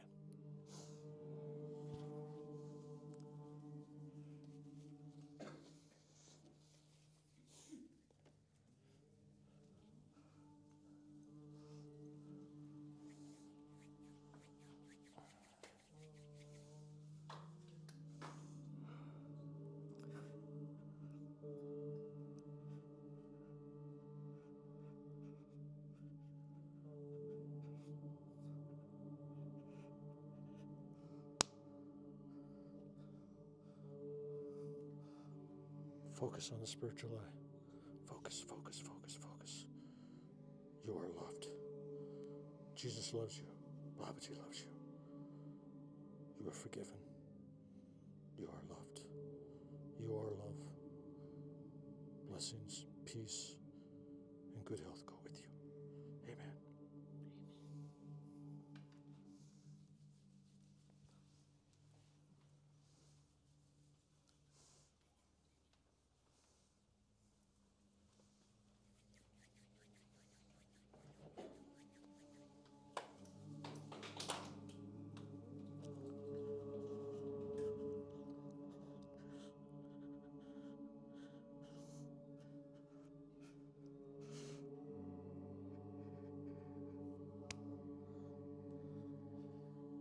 You are greatly loved.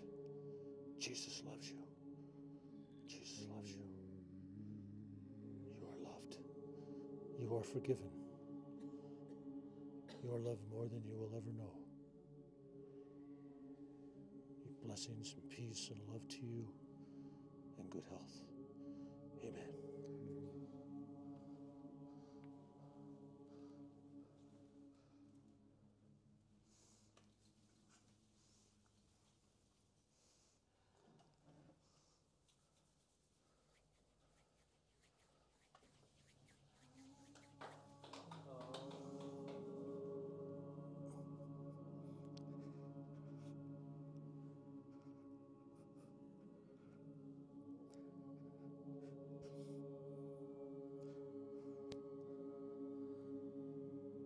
God loves you. Jesus loves you. You are loved more than you will ever know. You are forgiven. Forgive yourself. Love yourself. Go forth with the blessings of God. Amen.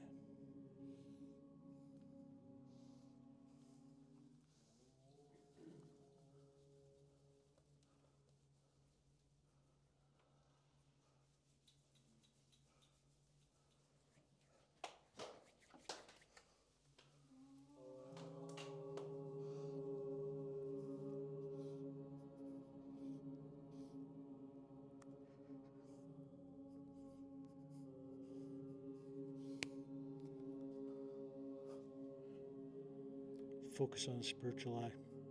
Focus on the light here. Focus on love. Love yourself. Forgive yourself. Know that Babaji loves you. Know that Jesus loves you. Love yourself. Forgive yourself. Bless you. Go forth in health and peace. Amen.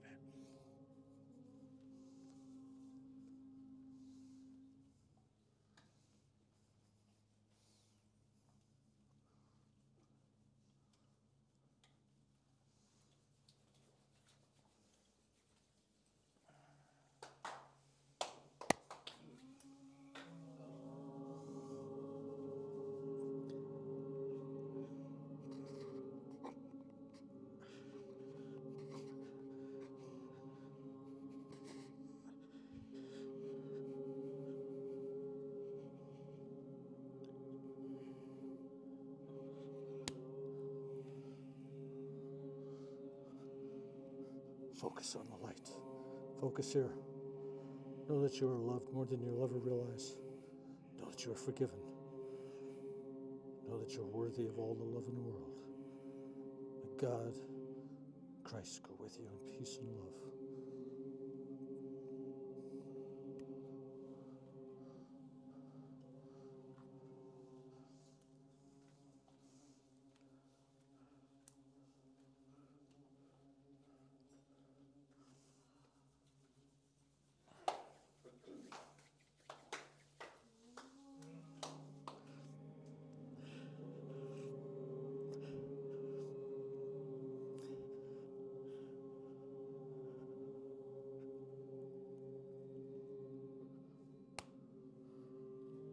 You are loved.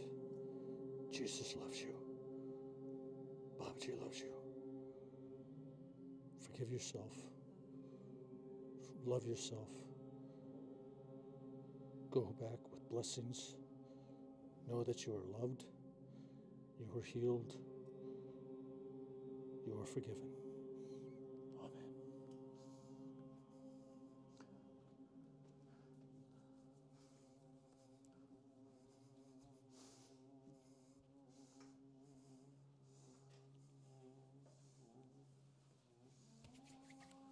Everybody turn here. I want you to give a real strong Om.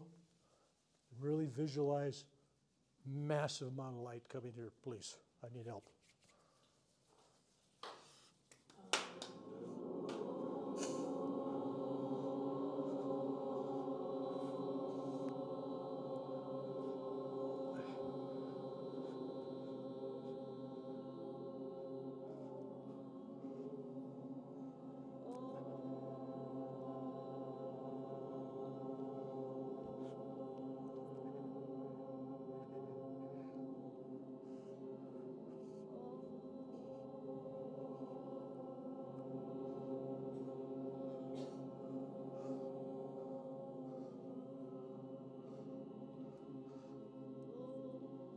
loved more than you'll ever know.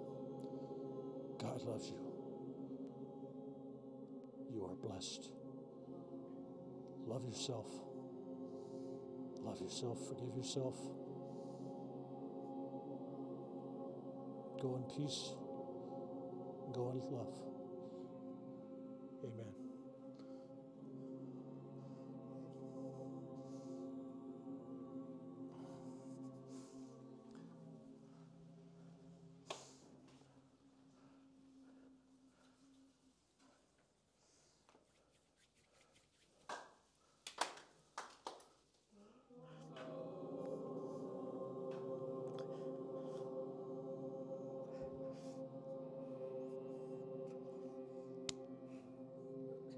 You are loved. You are forgiven. Jesus loves you. Babaji loves you.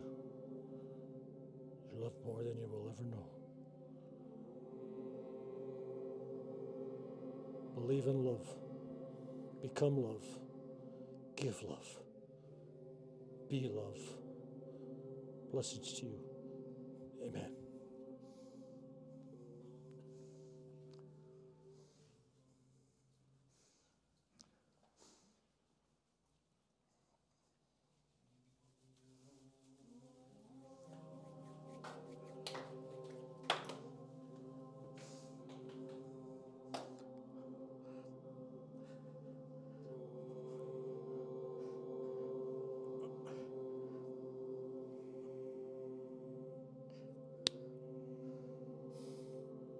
You are loved. You are blessed. You are forgiven. Jesus loves you. Babaji loves you. Love yourself. Know that you have to do nothing to be worthy of it. Just accept the love that is around you. Go forth. You are healed as your faith heals you. Amen.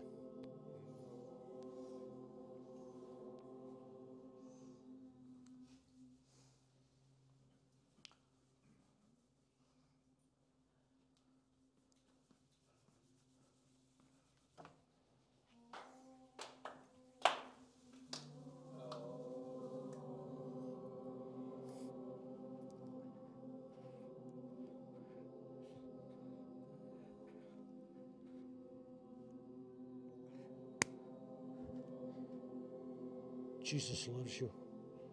Babaji loves you. God loves you. Love yourself. Love yourself. Forgive yourself. Forgive yourself. Go forth. Blessings and peace. You will be healed according to your own faith. Amen.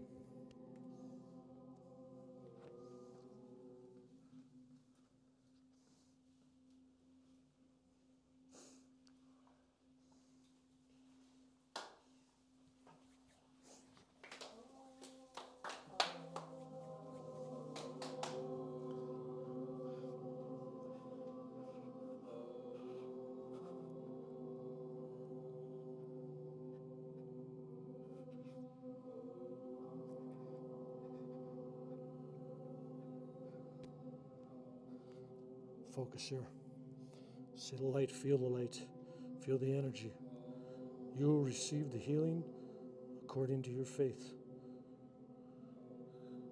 You are loved more than you'll ever know. Babaji loves you. Lord Shiva loves you. Love yourself. Forgive yourself. Go forth. Blessings and love and peace to you. Amen. Shante.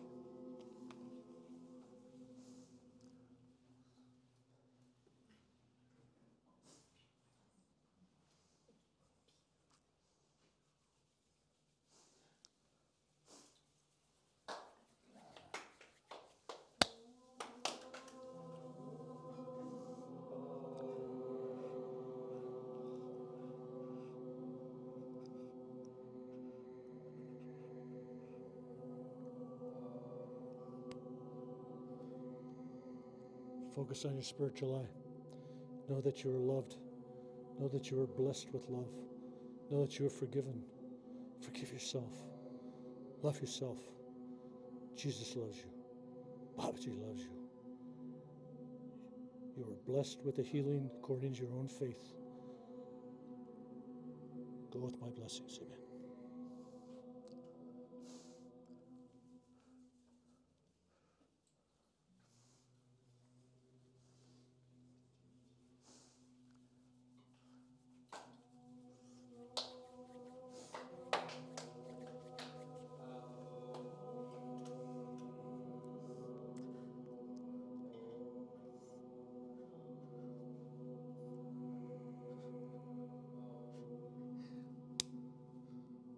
Focus on your third eye. Focus on the light here. Know that you're loved. Know that you're forgiven. Know that Babaji, Jesus, love you. Love yourself. Forgive yourself. You'll be healed according to your own faith. Blessings and peace. Amen.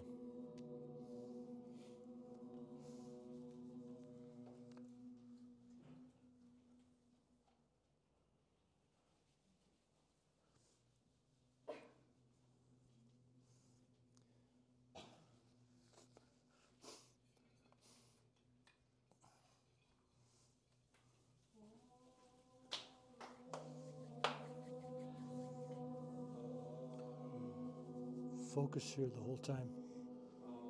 The light is going to come in.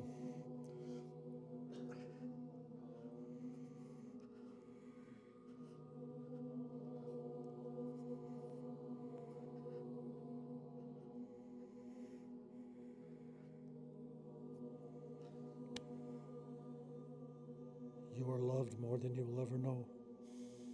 You are forgiven. Love yourself. Forgive yourself. Know that you are truly blessed. You are a child of God. You are God. You are love. Give love.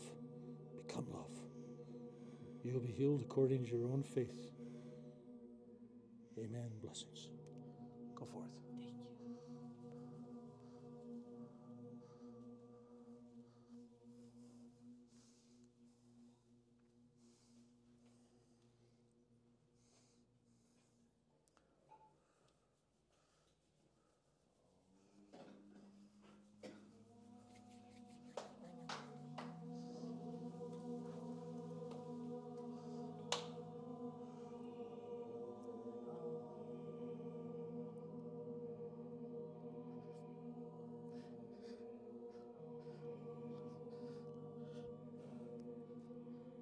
Focus here. Feel the light and the love. You are loved more than you will ever know. You are forgiven. Love yourself. Forgive yourself. Jesus loves you. Babaji loves you. You will be healed according to your own faith. Blessings and peace be upon you. Amen.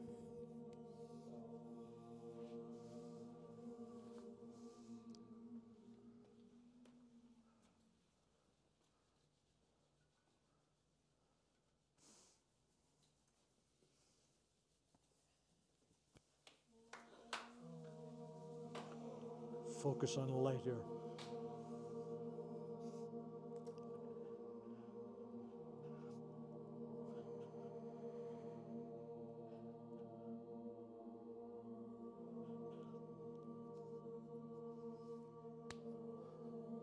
You are loved more than you will ever know. You are forgiven. Love yourself. Forgive yourself. Know that Jesus, Babaji, and the great ones love you. You will be healed according to your own faith and your own belief. Blessings and peace upon you. Go forth in love. Amen.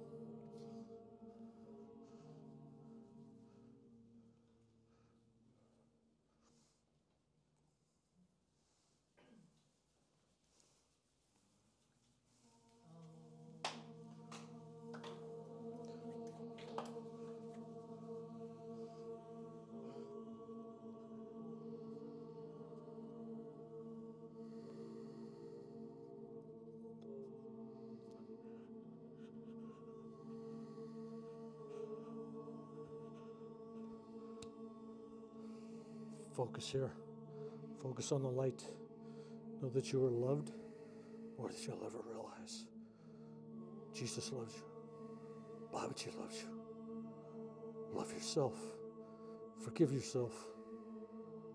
Be at peace. You'll be healed according to your own faith and belief. But before you go, put both hands on just the bad knee. Yeah. Both of them, actually. Hands on there. Okay. Give me a loud Om.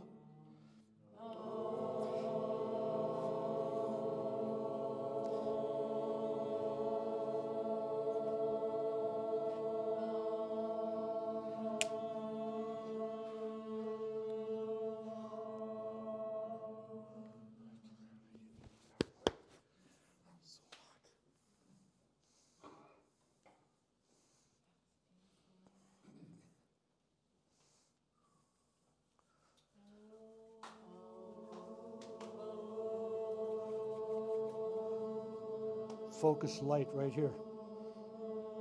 The healing's going to come from within.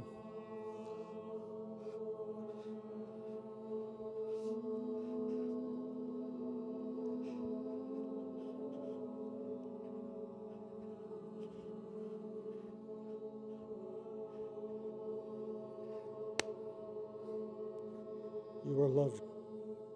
Babaji loves you. Jesus loves you. Love yourself. Forgive yourself. You're loved more than you will ever realize. You'll be healed according to your own faith and belief. Go forth with love in your heart and share it with others. Be at peace. Amen.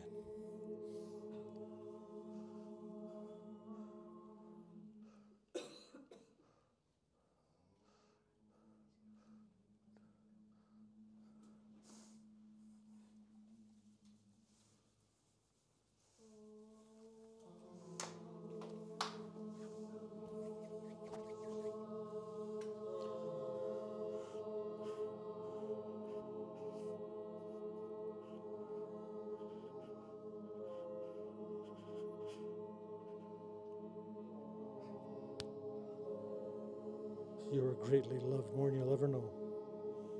Love yourself. Forgive yourself. Become love. Give love. Be love. You'll be healed according to your own faith and belief. Amen. Stay here. Just stand up. Stay here. I'm going to have you do something. Just stand over here.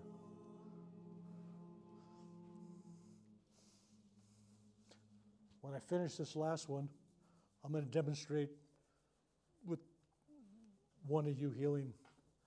If somebody else wants to do this afterwards, heal a friend or somebody you're acquainted with, come on up. I want to have people that really want to do this. I want you to have a practice shot at it. I've already done this with both of you in Santa Rosa, I believe. Okay.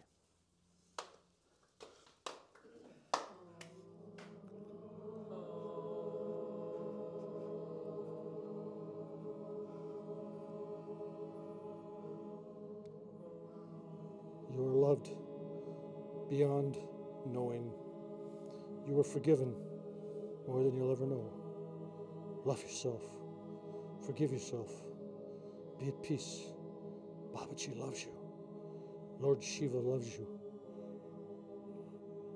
Blessings and peace. You will be healed according to your own faith.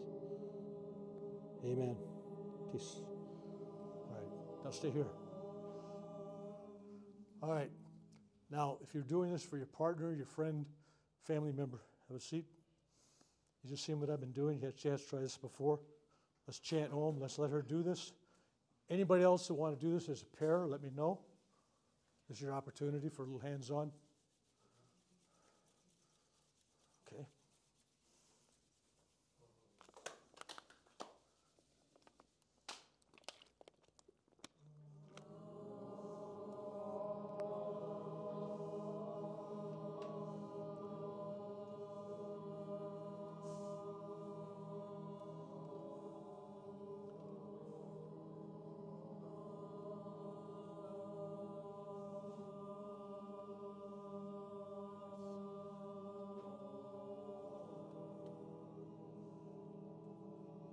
switch roles.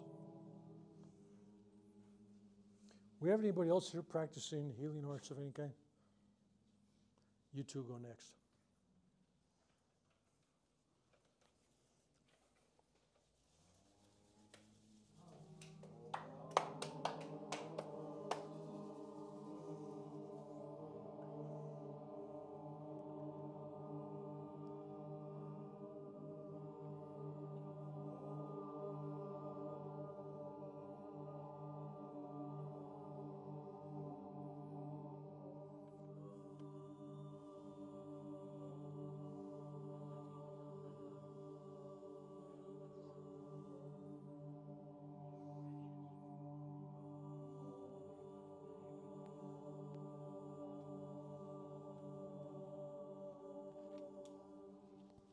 Thank you. All right, let's bring another chair up here. We can have you two and another pair. Okay, you guys bring your chair over here.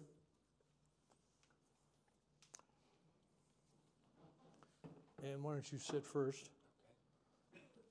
Who else wants to pair up? Ah, two volunteers right here. Jim, go on up. Jim, let her do it to you. That sounds terrible. Sorry. All right. So basically, you know what you're doing. Front, the back, you could be up on the crown a little bit if you want. You can, if you feel it, you can do a little pressure here on the spiritual eye at the end or at the beginning to kind of get them to focus on that. Okay? Same thing here. Front and the back. If you want to tap his spiritual eye or touch it beginning or the end, if you feel he needs a little spiritual light there, that works too. All right, go ahead.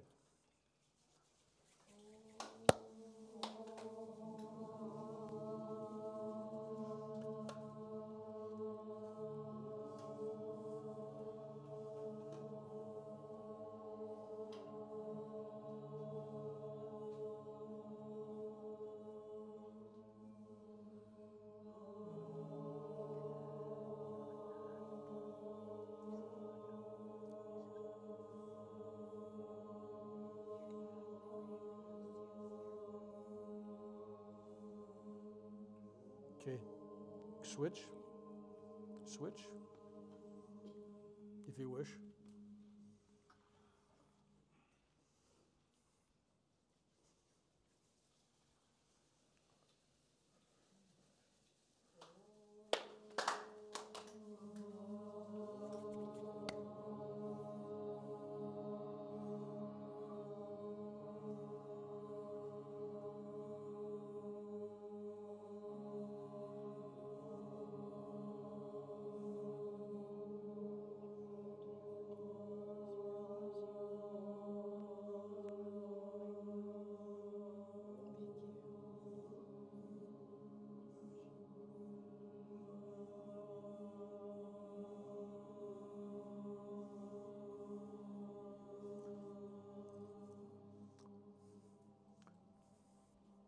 Okay, we're going to do a group thing. Can you roll down here? Can you move down here? Let's stay there. You're going to be part of this. And two of you. And you. And you. I want all you guys surround him. Arm, shoulder, head, somebody maybe on the knees. Come on down here. Clear a path. We can be all around him in a circle. Any direction you want to face that's comfortable is okay. Okay, come on back here. I want everybody to direct your energy here. Okay? All right. Oh.